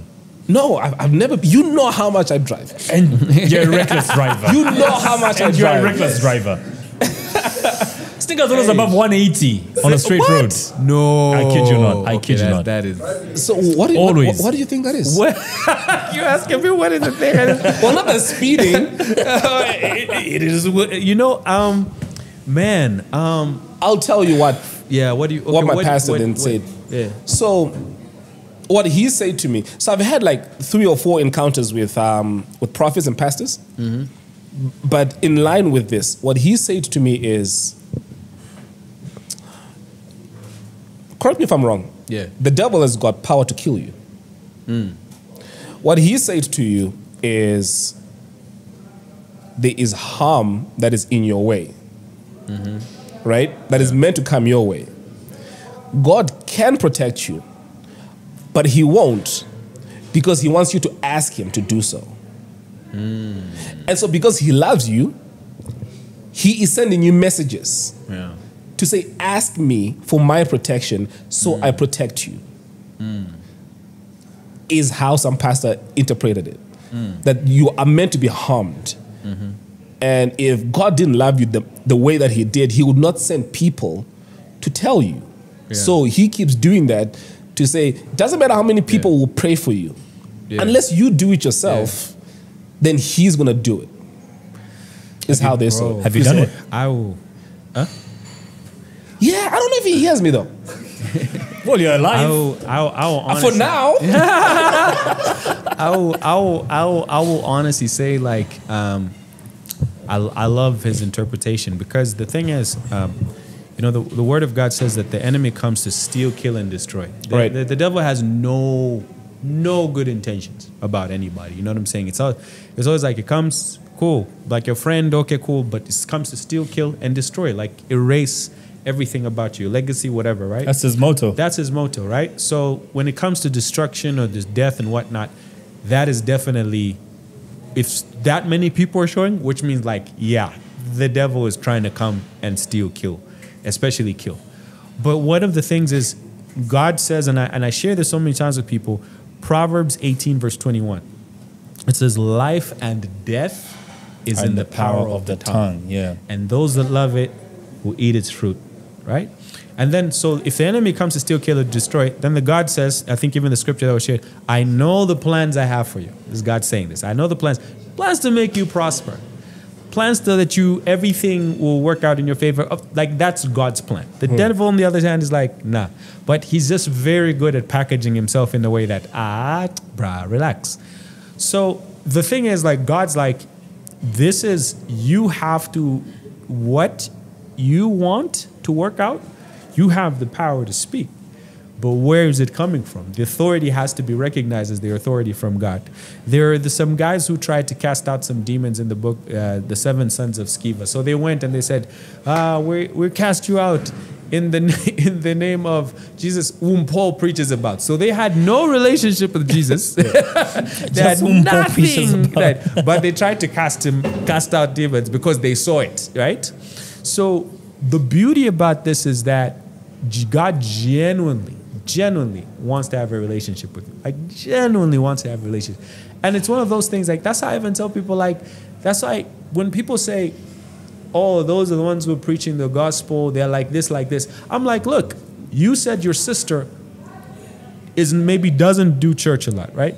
But when she sensed that there's something wrong, She went and warned the person because of love. I'm like, this is why we share the gospel. You're looking at the person, oh no, I know these those guys are fake, blah, blah, blah. But is that the gospel? And I'm like, when people hear the gospel, it comes as love. It comes as, comes from, you know what I'm saying? You didn't think like your sister's being weird. You're just like, dang, there's something happening here. And this is like different people every year. Man, you are doing a great job with your work and everything like that. And you're doing life. But I generally feel like with everybody, and I say this with everybody, man, a relationship with God is not, the beauty about having a relationship with Christ is that it's a sign of, I cannot do this on my own, right? You're saying you know that danger is going to come, everything is going to come. But the question is, are you able to handle it on your own? And that's what the old and new covenant is like. The old covenant is, I can live by the law. I can be good enough to do life. Okay, cool. And then the New Testament is like, yo, we are done. You're like the thief next to Jesus is like, yo, I am done. If I try to do this on my own, I would die. Like, I'm gone. And that's what, for me, I generally believe Christianity starts with, right? It's a surrender of understanding, like, I cannot do this on my own. If life, or I can't not run everything by myself. And that's why even I tell Christians, like, y'all should be the most humble people. Because sometimes people like to pick up stones and just, no, this person. I'm like, y'all, it starts because y'all came to Jesus with the first confession of, we are sinners, right? Right? So you need to be able to understand that was a process. So that's why I generally feel like everything that God is trying to tell you right now through the warnings, it really generally is from a place of love. I wish there was, I lost a very good friend of mine, and he was a pastor about 2 weeks ago in a car crash, and I cried so hard because this is one of those guys I just generally had just a big heart, loving person. He also had a very strong gift of prophecy, like this insights. Like he could tell people like, I know what house number you live at, whatnot, right? Young guy. And I was talking to him the day before, and he was like, dude, I'm driving from Copperbelt. Let's meet in Lusaka. I'm like, oh, snap, I'm in Livingston. Let's meet. I was like, nah, I need to get to Malawi and whatnot. And died in Kabwe. Wow. Like on his way from Congo, he's driving down and died in Kabwe. And I couldn't believe it because I was just like, even when I was posting, I'm like, 1425, this guy called me. And then the next day he dies? Like, if he, like, I don't know what it is about you that God would warn you. And I was like, God, this guy had a gift of prophecy. He could see things, right? He could, anyone that knew David, like, knows this guy had a gift. But this guy, I don't know if there was ever a warning in his life, but him and I talked about everything. He never said anything like that. But for you to come and tell me that Elson, different people, remember what I said earlier about, I would be surprised if God showed us the future, and this guy's a pastor. All I can tell you is that there is anyway. Grace of God. You know the saying, like the word of God says, the grace of God leads men to repentance. Like it's the goodness of God. I would take that like, I don't like to tell people like fear leads them to Christ, but I'm just like, the grace of God, that's some God level love, man. Like dude. Where people are like, yo, there is something that the devil was like, and I'm sure the devil's like, dang it. Elson, could have had this dude, but you've gotten the warnings, so where it even gives your mother specifics on what she's praying about. Like, bro, it was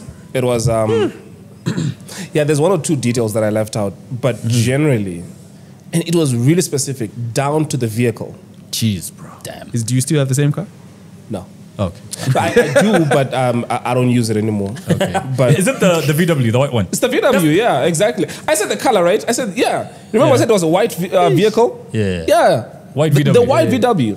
I see why you want me to start driving that thing. Yeah, you can have it. You can have that shit. There's the time my car was in an accident. I didn't have a car for like a month. He kept offering me that car. Oh, trying to pass it on now. This is how people say he sacrificed his friend. Now you know why. Can we talk about one thing we did mention is where we're shooting from. Yeah, and they gave us amazing food. Elementos Hotel. It's in Rhodes Park. What's this road again? Lucas Drive? Yeah. Yeah, we are at Elementos. I know Lamek is going to put it in the intro. You are. It's in the intro. All right, great. Abel, can we talk about your comedy career, man? Yeah. Oh, you suck, bro. Jesus Christ. Oh, man. Abel, you won what? Most Hater. outstanding comedian Come on at now. Ngoma Awards. What? Come on now. Yeah. You yeah. and you won Yeah, best yeah, comedian at the yeah. Ngoma Awards. No, And that's you funny. Now that is what's funny. Yeah, that's right. That's right. And your Haters victory, gonna hate. potatoes are going to potato. And your victory was received with mixed feelings. Yeah. And Wait, so- the utmost social media backlash. Mixed Kalenga. feelings are yeah. Kalenga. Already feeling My brother. Mixed feelings implies that there was a part of the argument that was for him being funny. On the podcast, you are.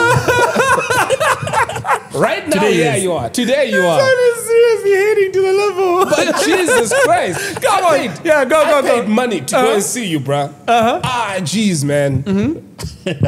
When was this? When Q was around. All the time we did we're together, music club. Yeah. Music That club, was yeah. like- You, That you, was like one of my worst sets. oh, so you know you bombed, right? No, yeah, that one I wasn't on my A. Because my bank account is funnier than you are. Huh? You're back. Oh! No, that was not one of my best sets. I'll be very honest. Like that time, I just come back from the States. I didn't really. You were put not ready for that. Yeah, I was not ready for that. wasn't one. ready. I wasn't ready for that one. Even I felt it, and then the problem was also like the whole intro. There was a mess up with the intro. There was a way, so that threw me off. You know what I'm saying? Like we had already rehearsed the music and everything, and the first joke was based on how the intro is gonna be. So Right. the moment they messed that up, It happens to DJs as well. Yeah, You're preparing a it set, and then the just- DJ before you yeah. plays your songs, messes you up. like it's just I know the feeling. yeah, Yeah. so it just threw me into like wing it survival mode, bro. Like it was just like, oh man, because the jokes were like planned. But then pre-planned. again, even when you won that Ngoma Award for what? Yeah. Most outstanding comedian. Yes. There was so much backlash, social media. Everybody said no. And then to Yeah. prove that you were actually a comedian, I remember Yeah. HK put up a show at Mlungu's Conference Center. Yeah.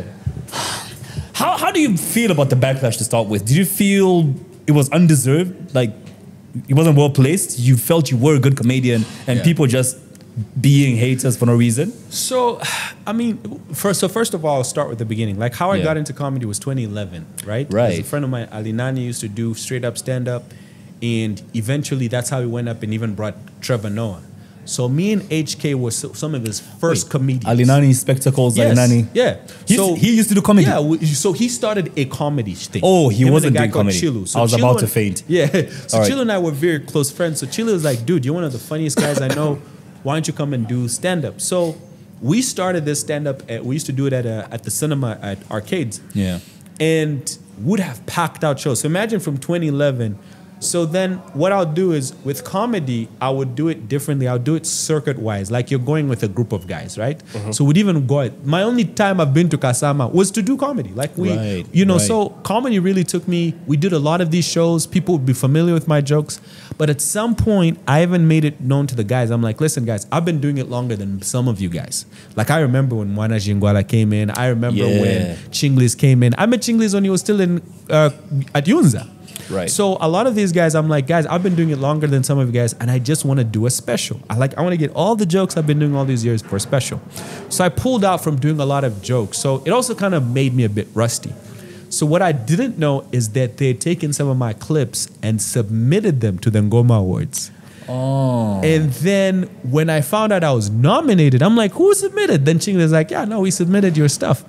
And then I was nominated in top 3. Me, Mwana Jingwala, and Emma. Right? By Emma.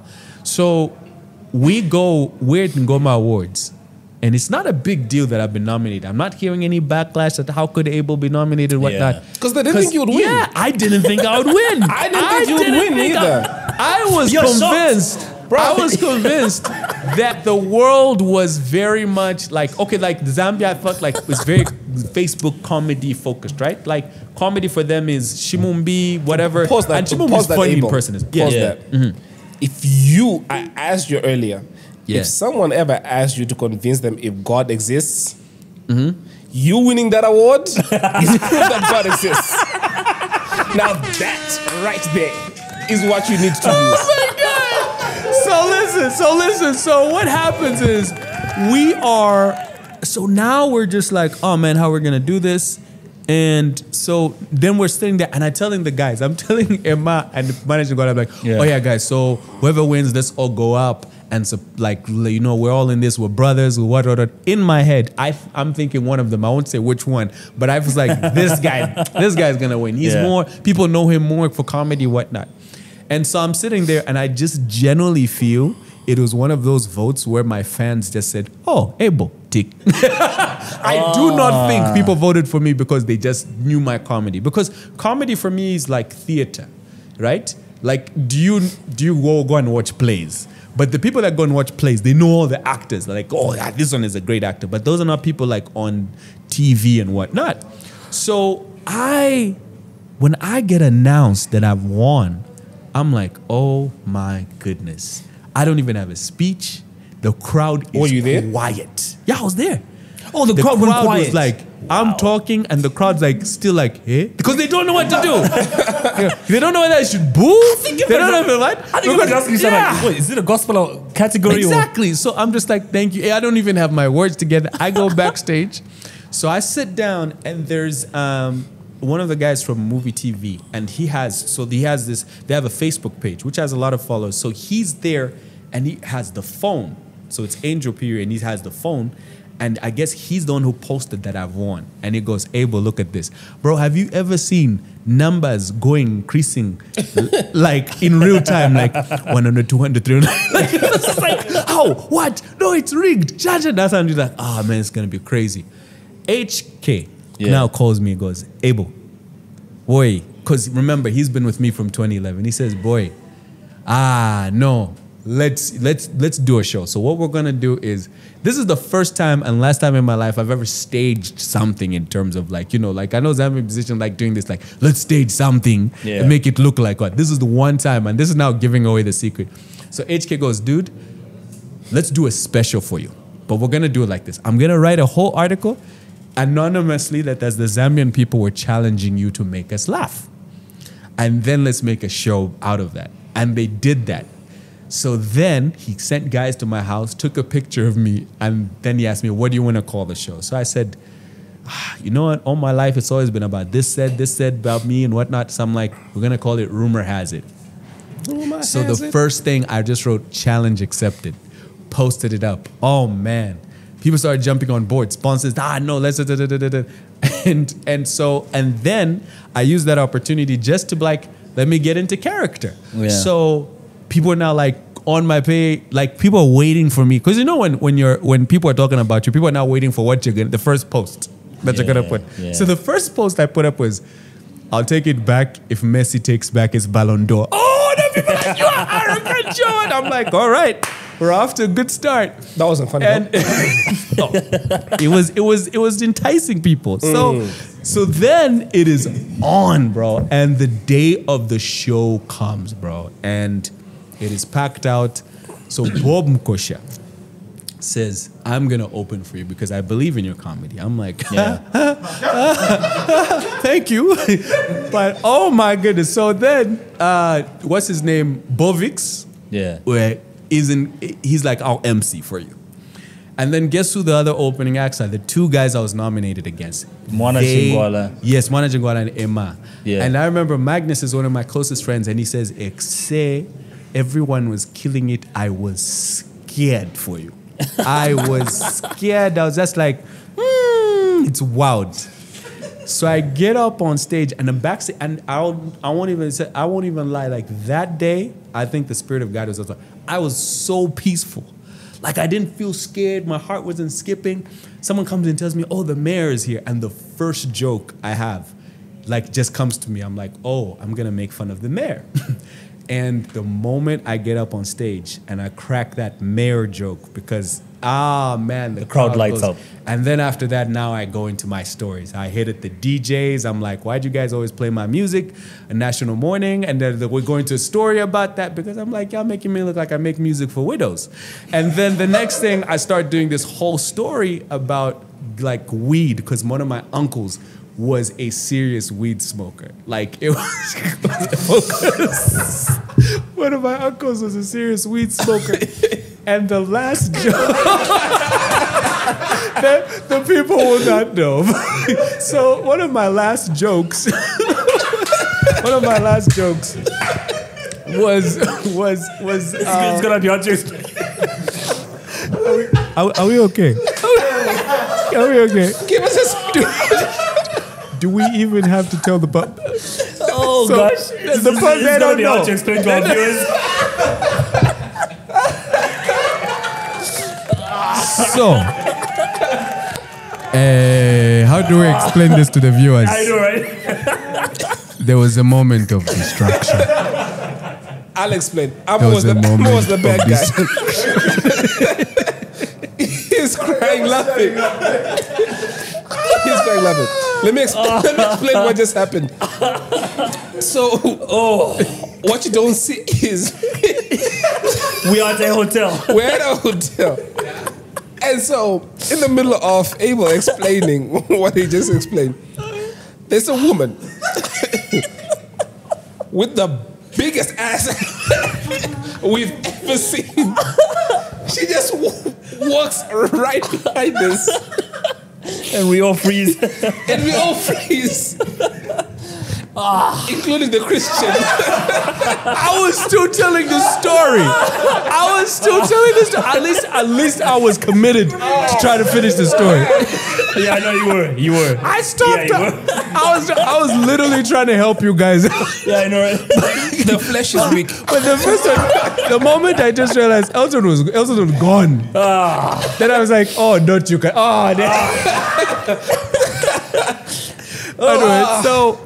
Anyway, back to the story. I called HK that day Yes. that you guys started setting up the event, Yeah. and I actually asked them, dude, are you sure Abel is strong enough to go after Bobu Nkosha, Mona Chingwala? Yeah. And HK said he believed in you. Yeah.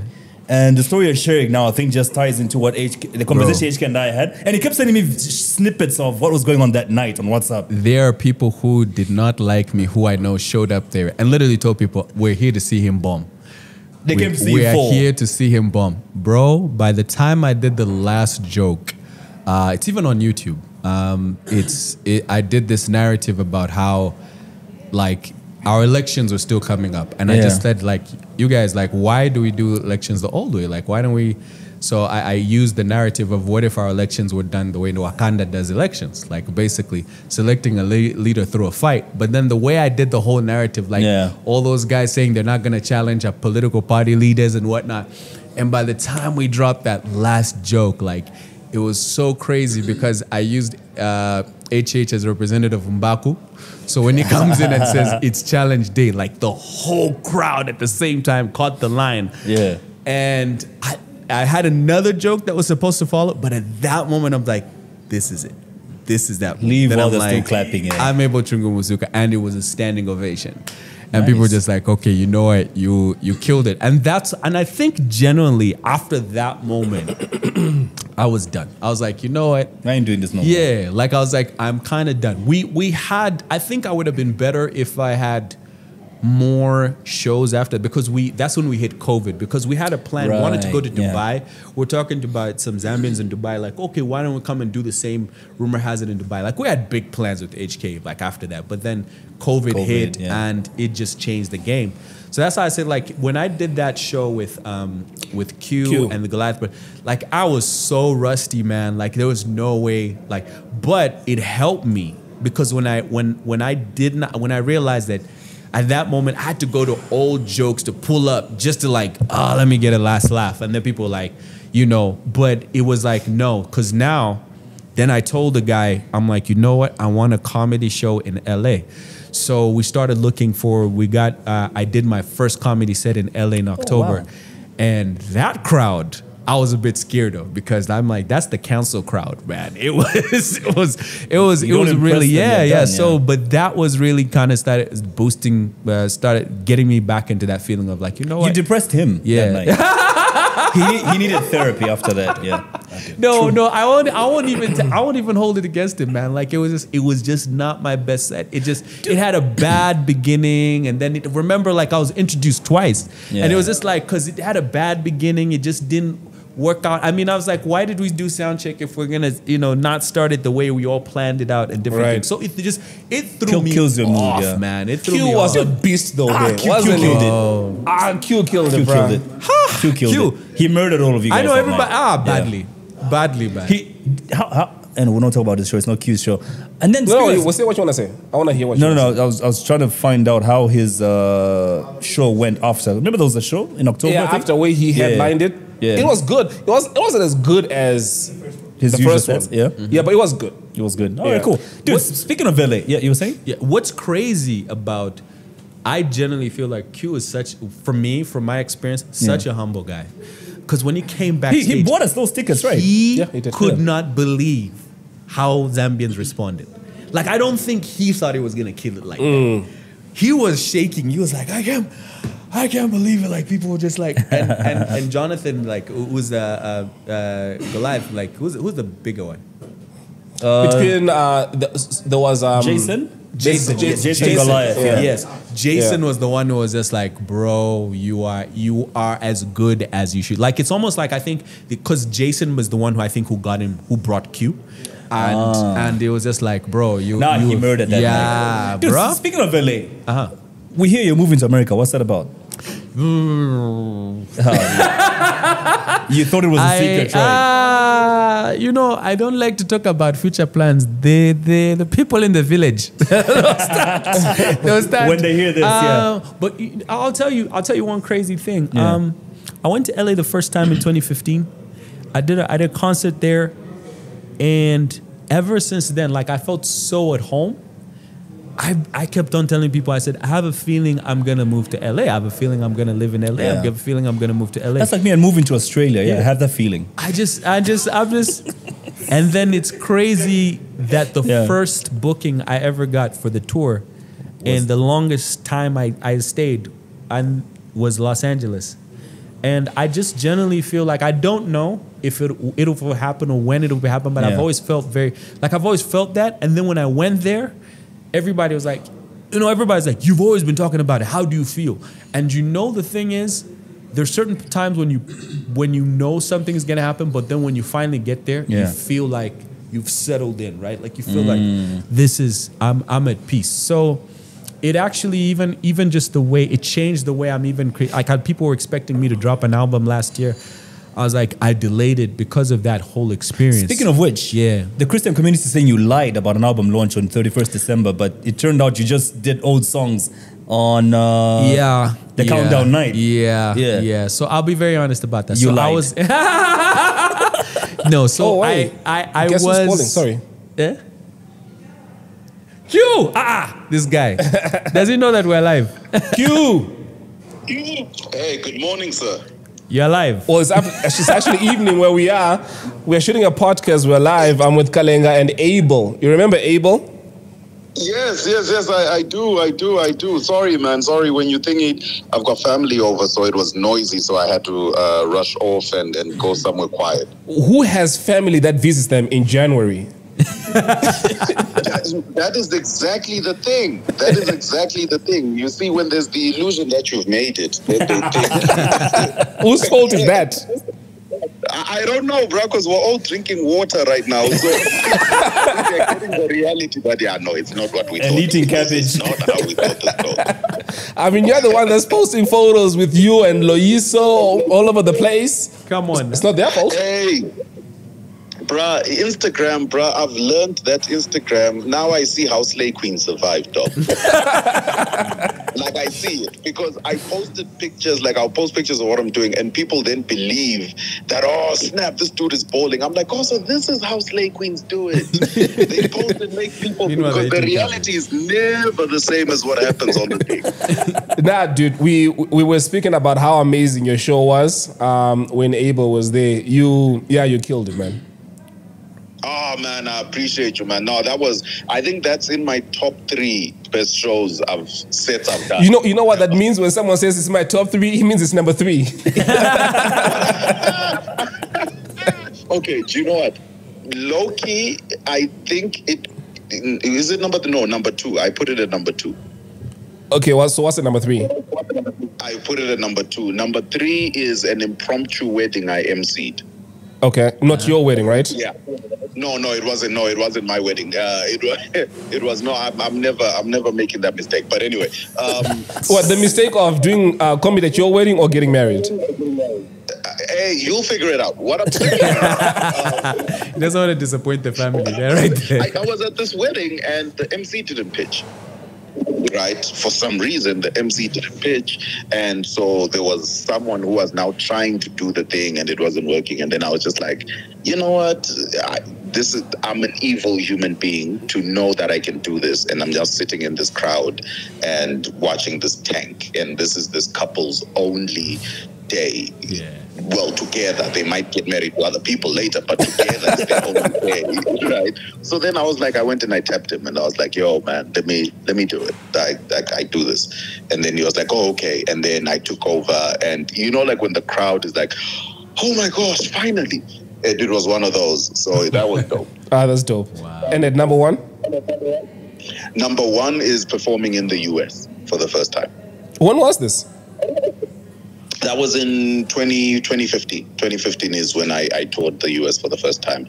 And so my first ever set there, and I'm thinking, okay, will they get me? Will they? And yeah, they did. And it was that for me, it was like, also, it's possible. Q. Yeah. You went to the US. Yep. And you left. Yes. A Zimbabwean. The fuck kind of Zimbabwean are you? And left. No, because there's like, see, if you're... Abba. You say what? Listen, if you don't have a future beyond a certain point, you can do that. Me, I didn't want a Tish Mataz situation. You remember Tish Mataz? I remember Tish Mataz. Yeah. I didn't want that. I didn't want to do that. And because 21 Savage, I don't have a Jay-Z that's going to come and 21 Savage me and get me out and sort out my immigration. I don't have that. So if I had done that and done comedy, then blown up, then people say, no, but this guy, you get what I mean? Right. Then, because I had that amount of confidence in myself, but there are days that I'm like, I should have just stayed, man. Yeah, I hear that. All right, bro. We're gonna let you go. You wanna say something? Hey, Q. We'll chat on WhatsApp. Are you well? Yo, I'm great, man. Abel, we have a story. I don't know if I should tell the story, Abel. Should I tell it? No, let's Please talk do. on WhatsApp. No, please do. What do you have to hide? What do you have to hide? WhatsApp. Q? Okay, we'll talk. Like, to this day, Abel, I feel so bad. Are you serious? Okay. I feel so bad. Elton, it's centered around what happened after the show. Oh, seriously? Something happened after the show. Abel was there. I feel so Can we bad. just hear it? Or do you know what it is now? Was it the pickpocketing? Yes. Ah, okay, cool. No, I'll tell them after. I'll tell them about it. Okay, tell them the story. Yeah, you can tell them the story. Yeah. I really was vibing with the chick, and I feel like it was my fault. And then after that, I didn't know what to do. It's like, what do I do here? Like, I didn't know, and I'm still gonna get a gift to apologize. All right, cool, brother. No, thanks a lot, man. I appreciate you guys. All right, cool. Light to you guys, and keep doing what you do. You guys are amazing. All right, Cheers. Okay. Oh, snap. Okay. So I have 2 questions. I wanted to ask you about what happened with Tish Mataz, but I don't know if you want to hear the story No, first. Tish Mataz just the deportation he spoke he got about, deported. right? He got big in South Africa, got rich and all, then he got deported and had to leave everything in South Africa. Really? Yeah. Why? Yeah. Because it got too big. Are you serious? Let me tell you he was the something. biggest radio presenter at some point. I don't blame South Africans for the xenophobia, because when Zimbabweans move to SA, they're not humble about shit. Right now, the group CEO for MTN is Zimbabwean. When Zimbos move there, they don't look for these humble jobs to be the cashier. No, Yeah. they want to be the CEO. Yeah. And you think that the locals there are happy going to with sit that? there and be happy about it? Wow. No, I'm like, no, your ass needs to leave or die. Whichever comes first. Are you Dude, he left serious? everything. He had boat houses in Kimber Sandton. Rogers, same thing. Kimber Rogers here in Zambia, so yeah. Another Zimbabwean. So Yeah, you another moved Zimbabwe. back to Zimbabwe? Yeah. Kimber So he Rogers, couldn't yeah. sell those houses or what? I think it's also in the way he was Yeah, deported. it's in the yeah. way because you're Yeah. given like 28 or 48 hours. Why? Yeah. Like, did he commit a crime? Something of the sort, eh? Yeah, I don't know. Can't remember. But there's an episode where he shares a story. I'll give you the link. So it's a Bushiri move where had to cross the border. Dude, and then we're hearing stories. Or do you want to share the story that he spoke of first? Okay, cool. So after the show, so he had invited somebody, right? He had invited somebody to, because after the show, He did say the chick, so you can owners- say it. exactly. Yeah. So he's invited a chick. So what had happened was, after the show, the owners of the music club said, "Oh, listen, there's this. Which was that Nigerian guy? So you booga." Yes, Kiss Daniel. So Kiss Yeah. Daniel had a show that night, just right across by the theater there. Yeah, right? yeah. So they said, hey, listen, if you guys want to go there, we can give you security and we can give you like tickets. So I'm like, you know what? I'm the Zambian comedian here, so I'm the host. I'm like, cool. What do you guys want to do? Do you want to go somewhere quiet or do you want to go? They're like, oh, cool. Let's go there. Is there a VIP section there? It's like, yeah, cool. Let's go to the VIP section. Cool. So the chick is like, okay, cool. I'll come along with you guys. So we start heading there. And now, before she arrived, I told the guys, I'm like, listen, guys, wherever your phones are, put them somewhere, tuck them in that part of your jean where, like, Right. it doesn't matter where anybody touches what, you will feel it, right? I said, because even these shows, even when you get inside, there's gonna be some brothers who think, they'll try to pick. I said, especially the entering, any place that you have to enter in. I don't like the crowd because I learned that from a lot of these events. Yeah. Bro, now she came later on. So she came, met us when we were leaving. So I think the problem is I didn't give that debrief to her. Yeah. Bruh, we get into the place first, and now as we're entering the VIP, this is like you know what people like saying Chintu Wingi, and then you're going into VIP. yeah. Yes, just at the VIP, there's even cops there. Jason, Jonathan, Q goes through. I'm like, hey, is everybody good? Coco. She passes. I'm last because I'm just trying to make sure everybody's good. Right. Bro, no sooner than. And he said like they were vibing. Everything was cool. Yeah. Bro, she goes, My phone's gone. my phone. Not even my phone, my phones. Oh, shoot. Now we're just like, who? So immediately I tell the guys like, just the most suspecting Negroes who are just standing there, just like with no plan. Yeah. Like, why are they right there? I'm like, grab those 3 ons. Just so they start grabbing, searching guys. Man, nothing on them. Jeez. And it was just like, it was like a downer, bro. And so now like she was depressed. She's like, I just want to go home. I'm just like, yeah.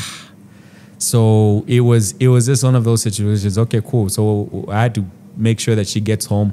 And that's how like Q was like, bro, like, I'm so sorry. I'm just like, nah, it's okay. Like, you guys go and make sure you enjoy the event. So he didn't and smash. whatnot. Bro. Does it sound like She was double this depressed. this is why he's saying he's still touched about till this day, because that was And because knowing like Q, I bet she had a big ass. comments Q being Q. Q So all I'm just saying is like that's the situation that basically happened. Like she got both her phones stolen like Jeez. that night. Yeah, bro. Like, But you told and, them. And You warned but them. I But warned them. she wasn't she there for the there briefing. when But you she were wasn't warning- there. No, For but the she's been briefing. here long enough. I'm sure she would know this. Because I warned them like while the show had just ended, we're all of us backstage and we're talking to the owners and we're just like, okay, what do you guys want to do tonight? What? So I said, okay, guys, if we're gonna go to that event, all I'm just saying is beware for pickpockets. Make sure your phones are tight. Yeah. Everything cool. So when she came through, it was basically like now people are allowed to come and talk to us and whatnot. That's how Yeah. her and Q started vibing and whatnot, talking, right? So that's really how That's that the story. that's how the Damn. night ended, man. Dude, speaking of your American escapades, I'm hearing more stories. There's so much around you about America. So are you moving to America or not? You didn't answer that question. And secondly, as you answer that, I'm adding another question to that. We're hearing you've signed with a record label in America. The same, yeah. No, we're hearing you've signed with a record label in America. Yeah. And this record label has actually got you studio time with the same studio where Drake, Lil Wayne, Jay-Z record from. Yeah. Yeah. So okay, so now it's gonna sound like how deep did I dig when it comes all to right. researching So you dug pretty deep. Yeah. That's what she said. But yeah, what kind of what's happening that you'd have to say that? Because But you know what shocked me about these stories? If they are true, how are you getting these deals? OC has been in America for the longest time, hasn't even got one of these deals, man. The accent. no. Anyway, tell us more. So I'll tell you the truth. With me, it's not a deal. So I'm still working with. I'm still unsigned. I'm still independent in the same way. Right. But I can honestly tell you, like, one of the biggest testimonies for me was this trip, because I knew I needed to go, and I had partnered with another business partner, and we said, okay, cool, we're gonna. Then halfway through, they went through some stuff, so they pulled away. So I was left now solo funding my trip. Right. And I had told, I had told the guy I'm touring with, like, hey, leave your schedule open. So imagine I've denied bookings for 2 whole months. Right. Now I'm stuck financially, everything. And I just told God, I'm like, God, I'm gonna go. No matter what. Bro, how it even happened, the way gigs just sort of popped up out of nowhere in the last way that helped me, like, even up to the last day, like I was just buying tickets. And because again, like, you know, in my situation, you also have to make sure that your home is covered for those 2 months. Right. Yeah. So you just don't get up and say, I'm going to America. No, like, rent, everything is covered, everything, school fees, what, done. So the kind of money that I had to make within that period of time was just God, man. Like, the testimony is crazy. So when we get there, the first show, I remember Sam, who plays keys for me, is like, man, I'm nervous because this place is packed out. It's Nigerians dominant. There's left for African cultures, and they're like, no one knows who we are except the 2 tables of Zambians, right? The 2 tables of Zambians.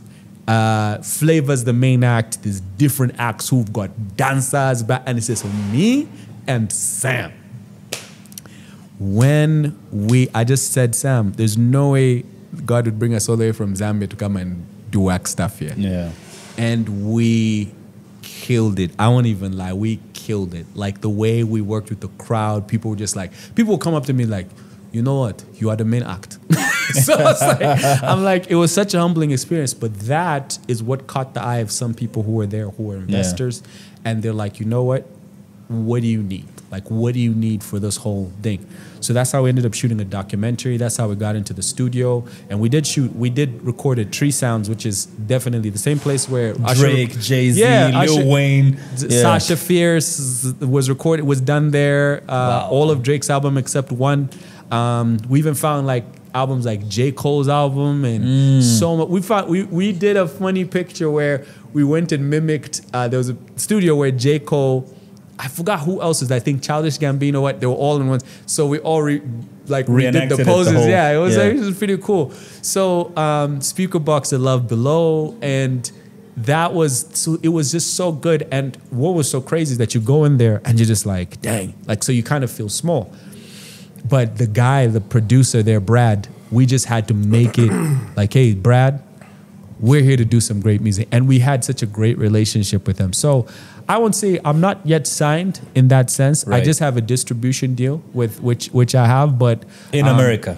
No, currently it's based in South Africa. Right. Okay. So what I'm on the search for is trying to get like better management in terms of internationally. So I'm working with guys in the event, and the guys in that talk to Sampa the Great. I was about to say the same thing. Yeah. Talk to her management. I mean, we've had a talk with her manager, Carl.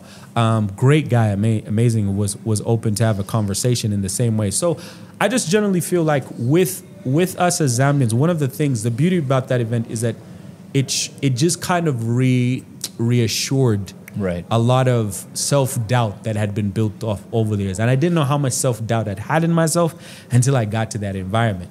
because this environment here. I've had a great following, great people, but there tends to be sometimes, like you said, like there tends to be a bias to current music. So that if people grab onto a sound, then that's the sound they want to continuously hear. So I feel like even when I hear different Zambians with like a mixed sound or a different something crazy, unique, it's almost told like, when they're not ready for that, right? So it's almost like you're fighting for the same crowd. So what I keep telling people, I said, you know what? If you feel like you've got a unique sound, go to Finland, go to Sweden.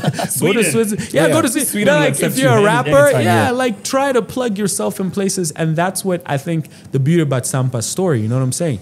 I even tell people, like, I don't know if Sampa had started here. It wouldn't have worked. There would have been so much of, can you try, can you feature this person? No, problem, no fish forest, you know what I'm saying? So it's almost like you had to prove yourself elsewhere, and just like, okay, cool. Now I'm coming back to gift you people. And I saw some people also trying to come at her and like, no, why isn't she doing? I'm like, the girl has done enough, man. Like, man. let her be her. Yeah. No one is ever a prophet in their own land. True. Oh, of course. My last question: is it true you wrote the script for Kabanana?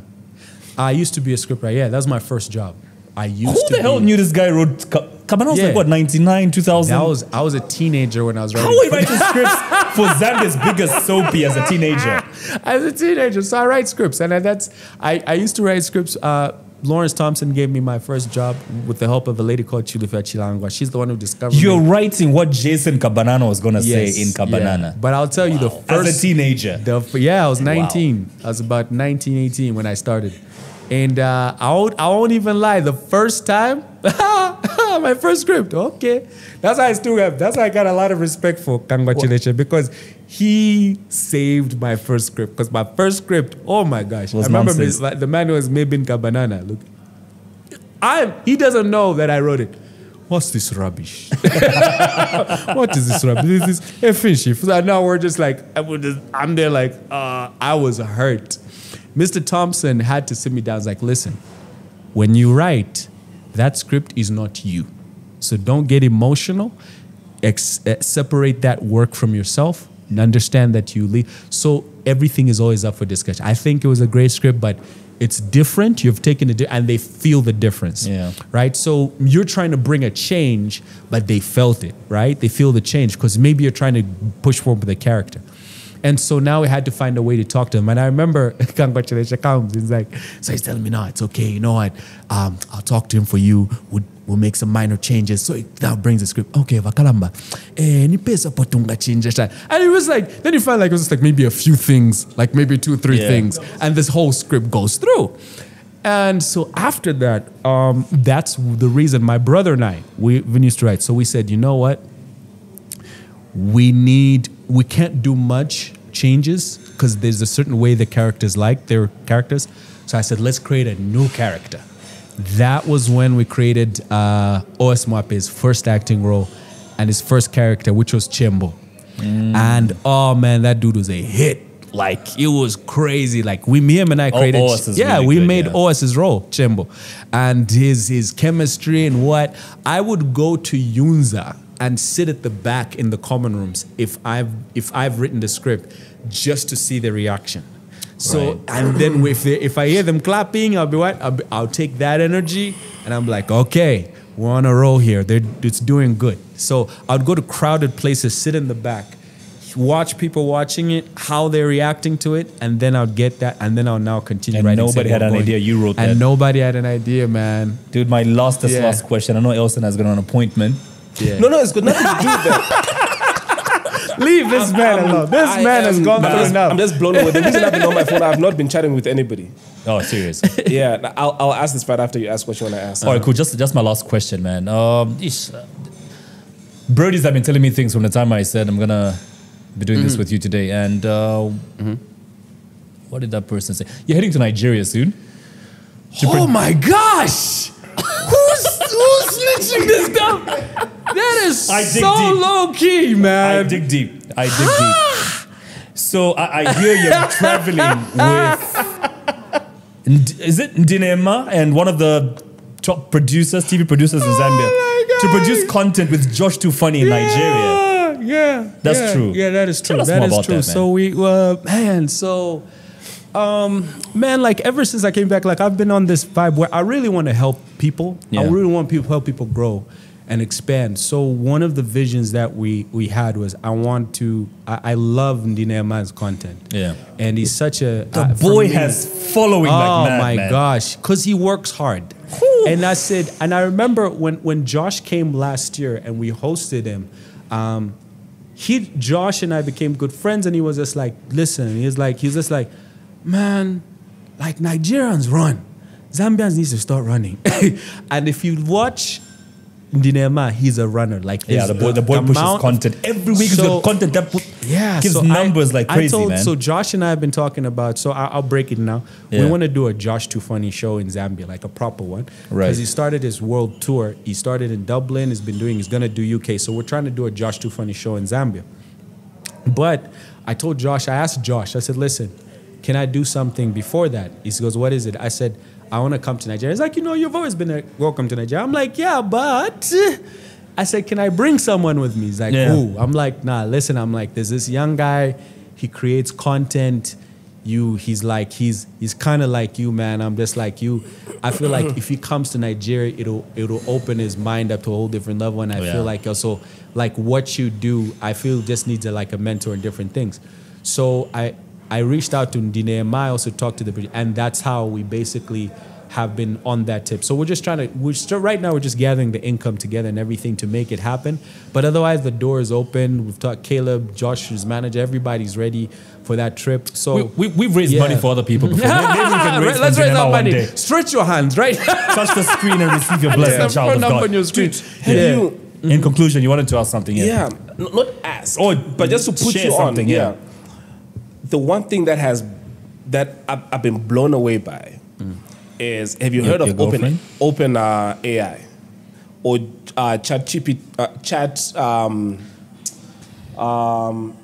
fuck, what is it? Hold on, give me a second.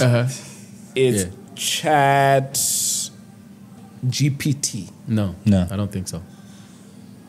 Let me tell you something. The future is actually here. This is sort of like an app. Right.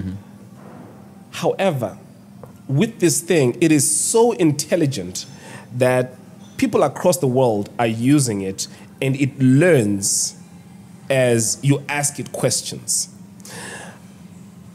I did this today and yesterday, where you can ask it to read a book.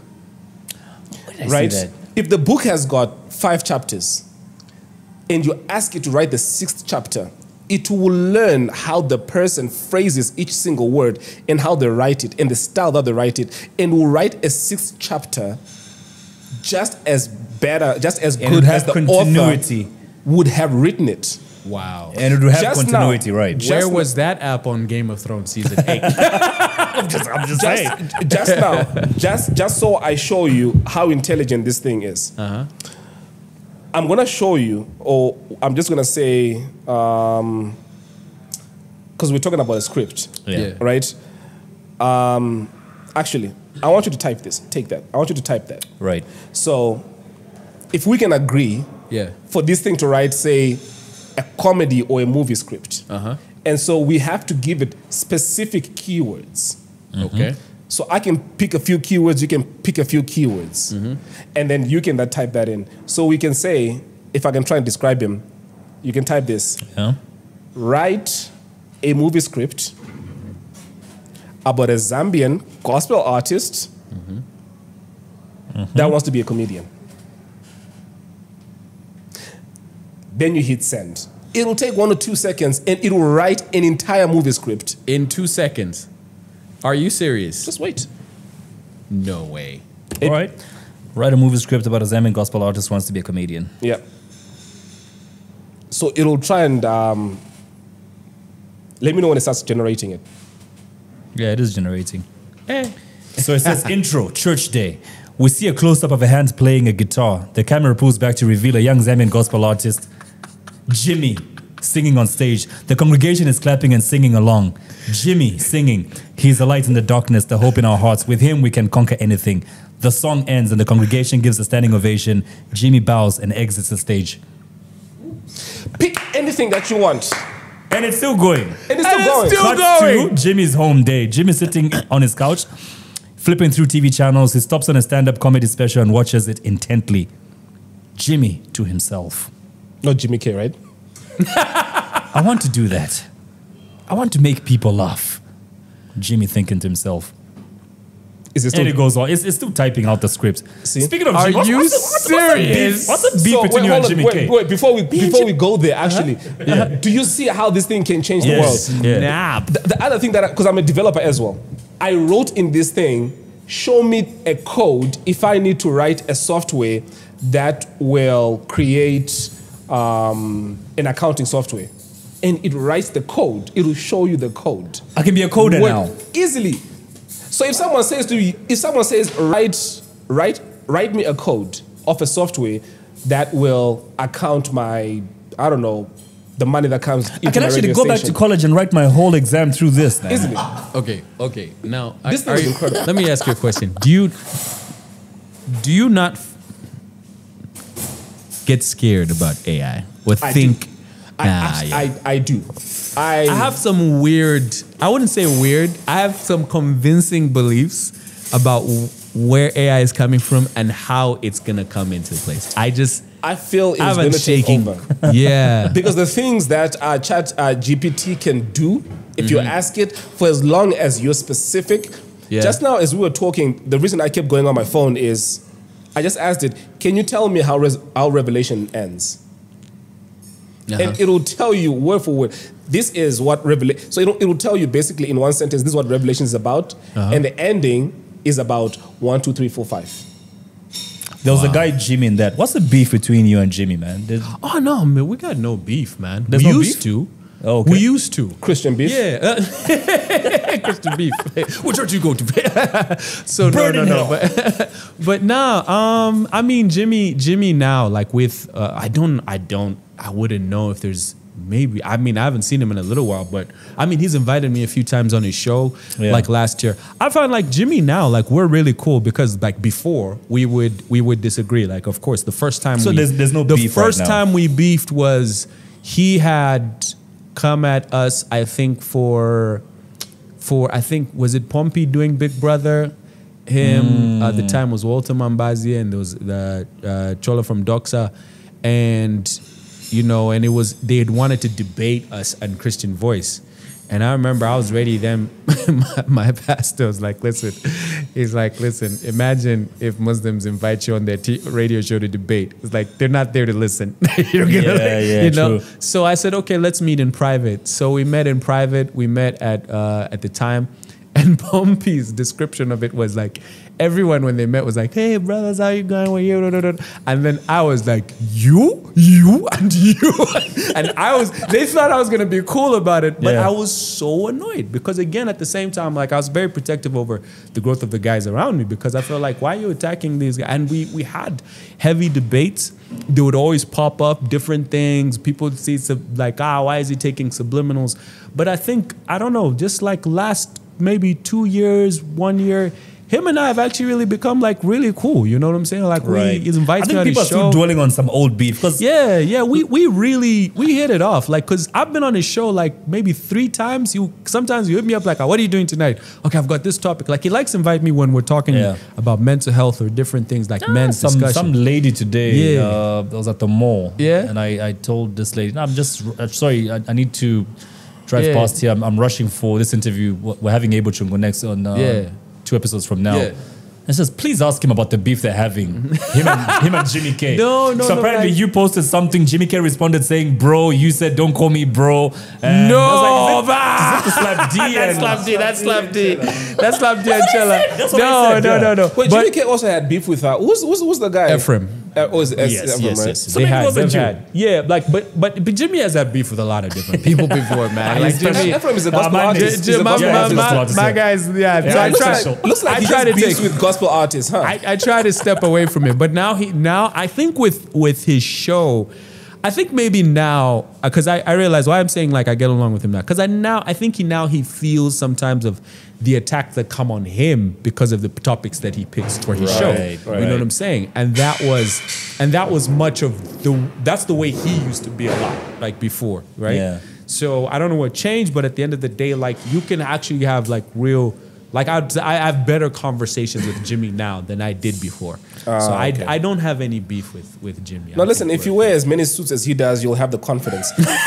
He was wearing a suit for just 10 minutes and he felt like he could run this hotel. My walk changed. Giving people instructions and shit. Hey, bro, it's been real, man. Nice having you. And, This has arguably been the longest episode we've had. it is about 2 hours and 20 minutes, man. Yeah, What? 126. Oh snap! Almost man. 2.5 hours. Wow. Yeah. But it's been great, man. It's been great. Yeah, Thanks it's for been coming friggin' through. awesome. Yeah. And I think it's gone better than we expected. Hey, Yeah. are those contacts?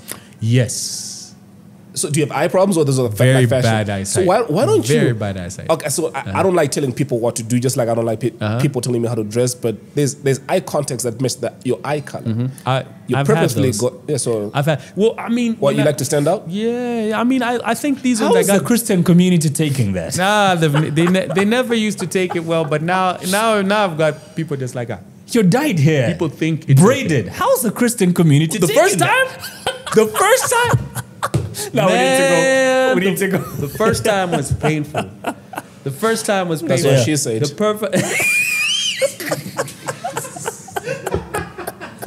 Please cut this man's mic. I know, right? All I'm just saying is,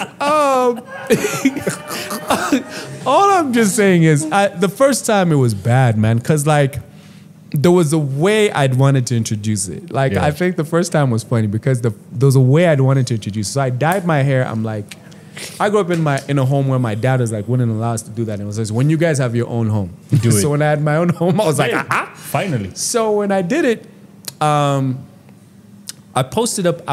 I made the mistake of I should have waited. I went to do like a proper photo shoot, really dope photo shoot. Shout out to Vince.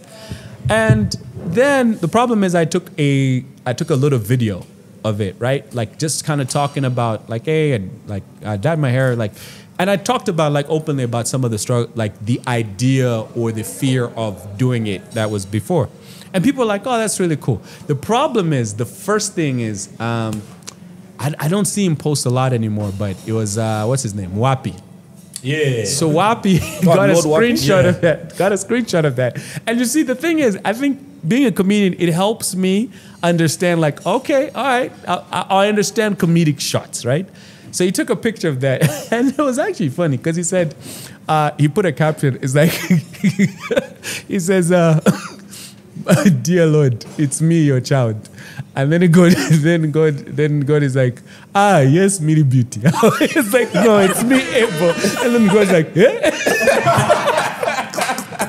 So our problem is that's the first one that he took a screenshot and it didn't look good. It's just like he took a screenshot of you of the recording and just then adds a caption on it. And oh my gosh, after that it was like,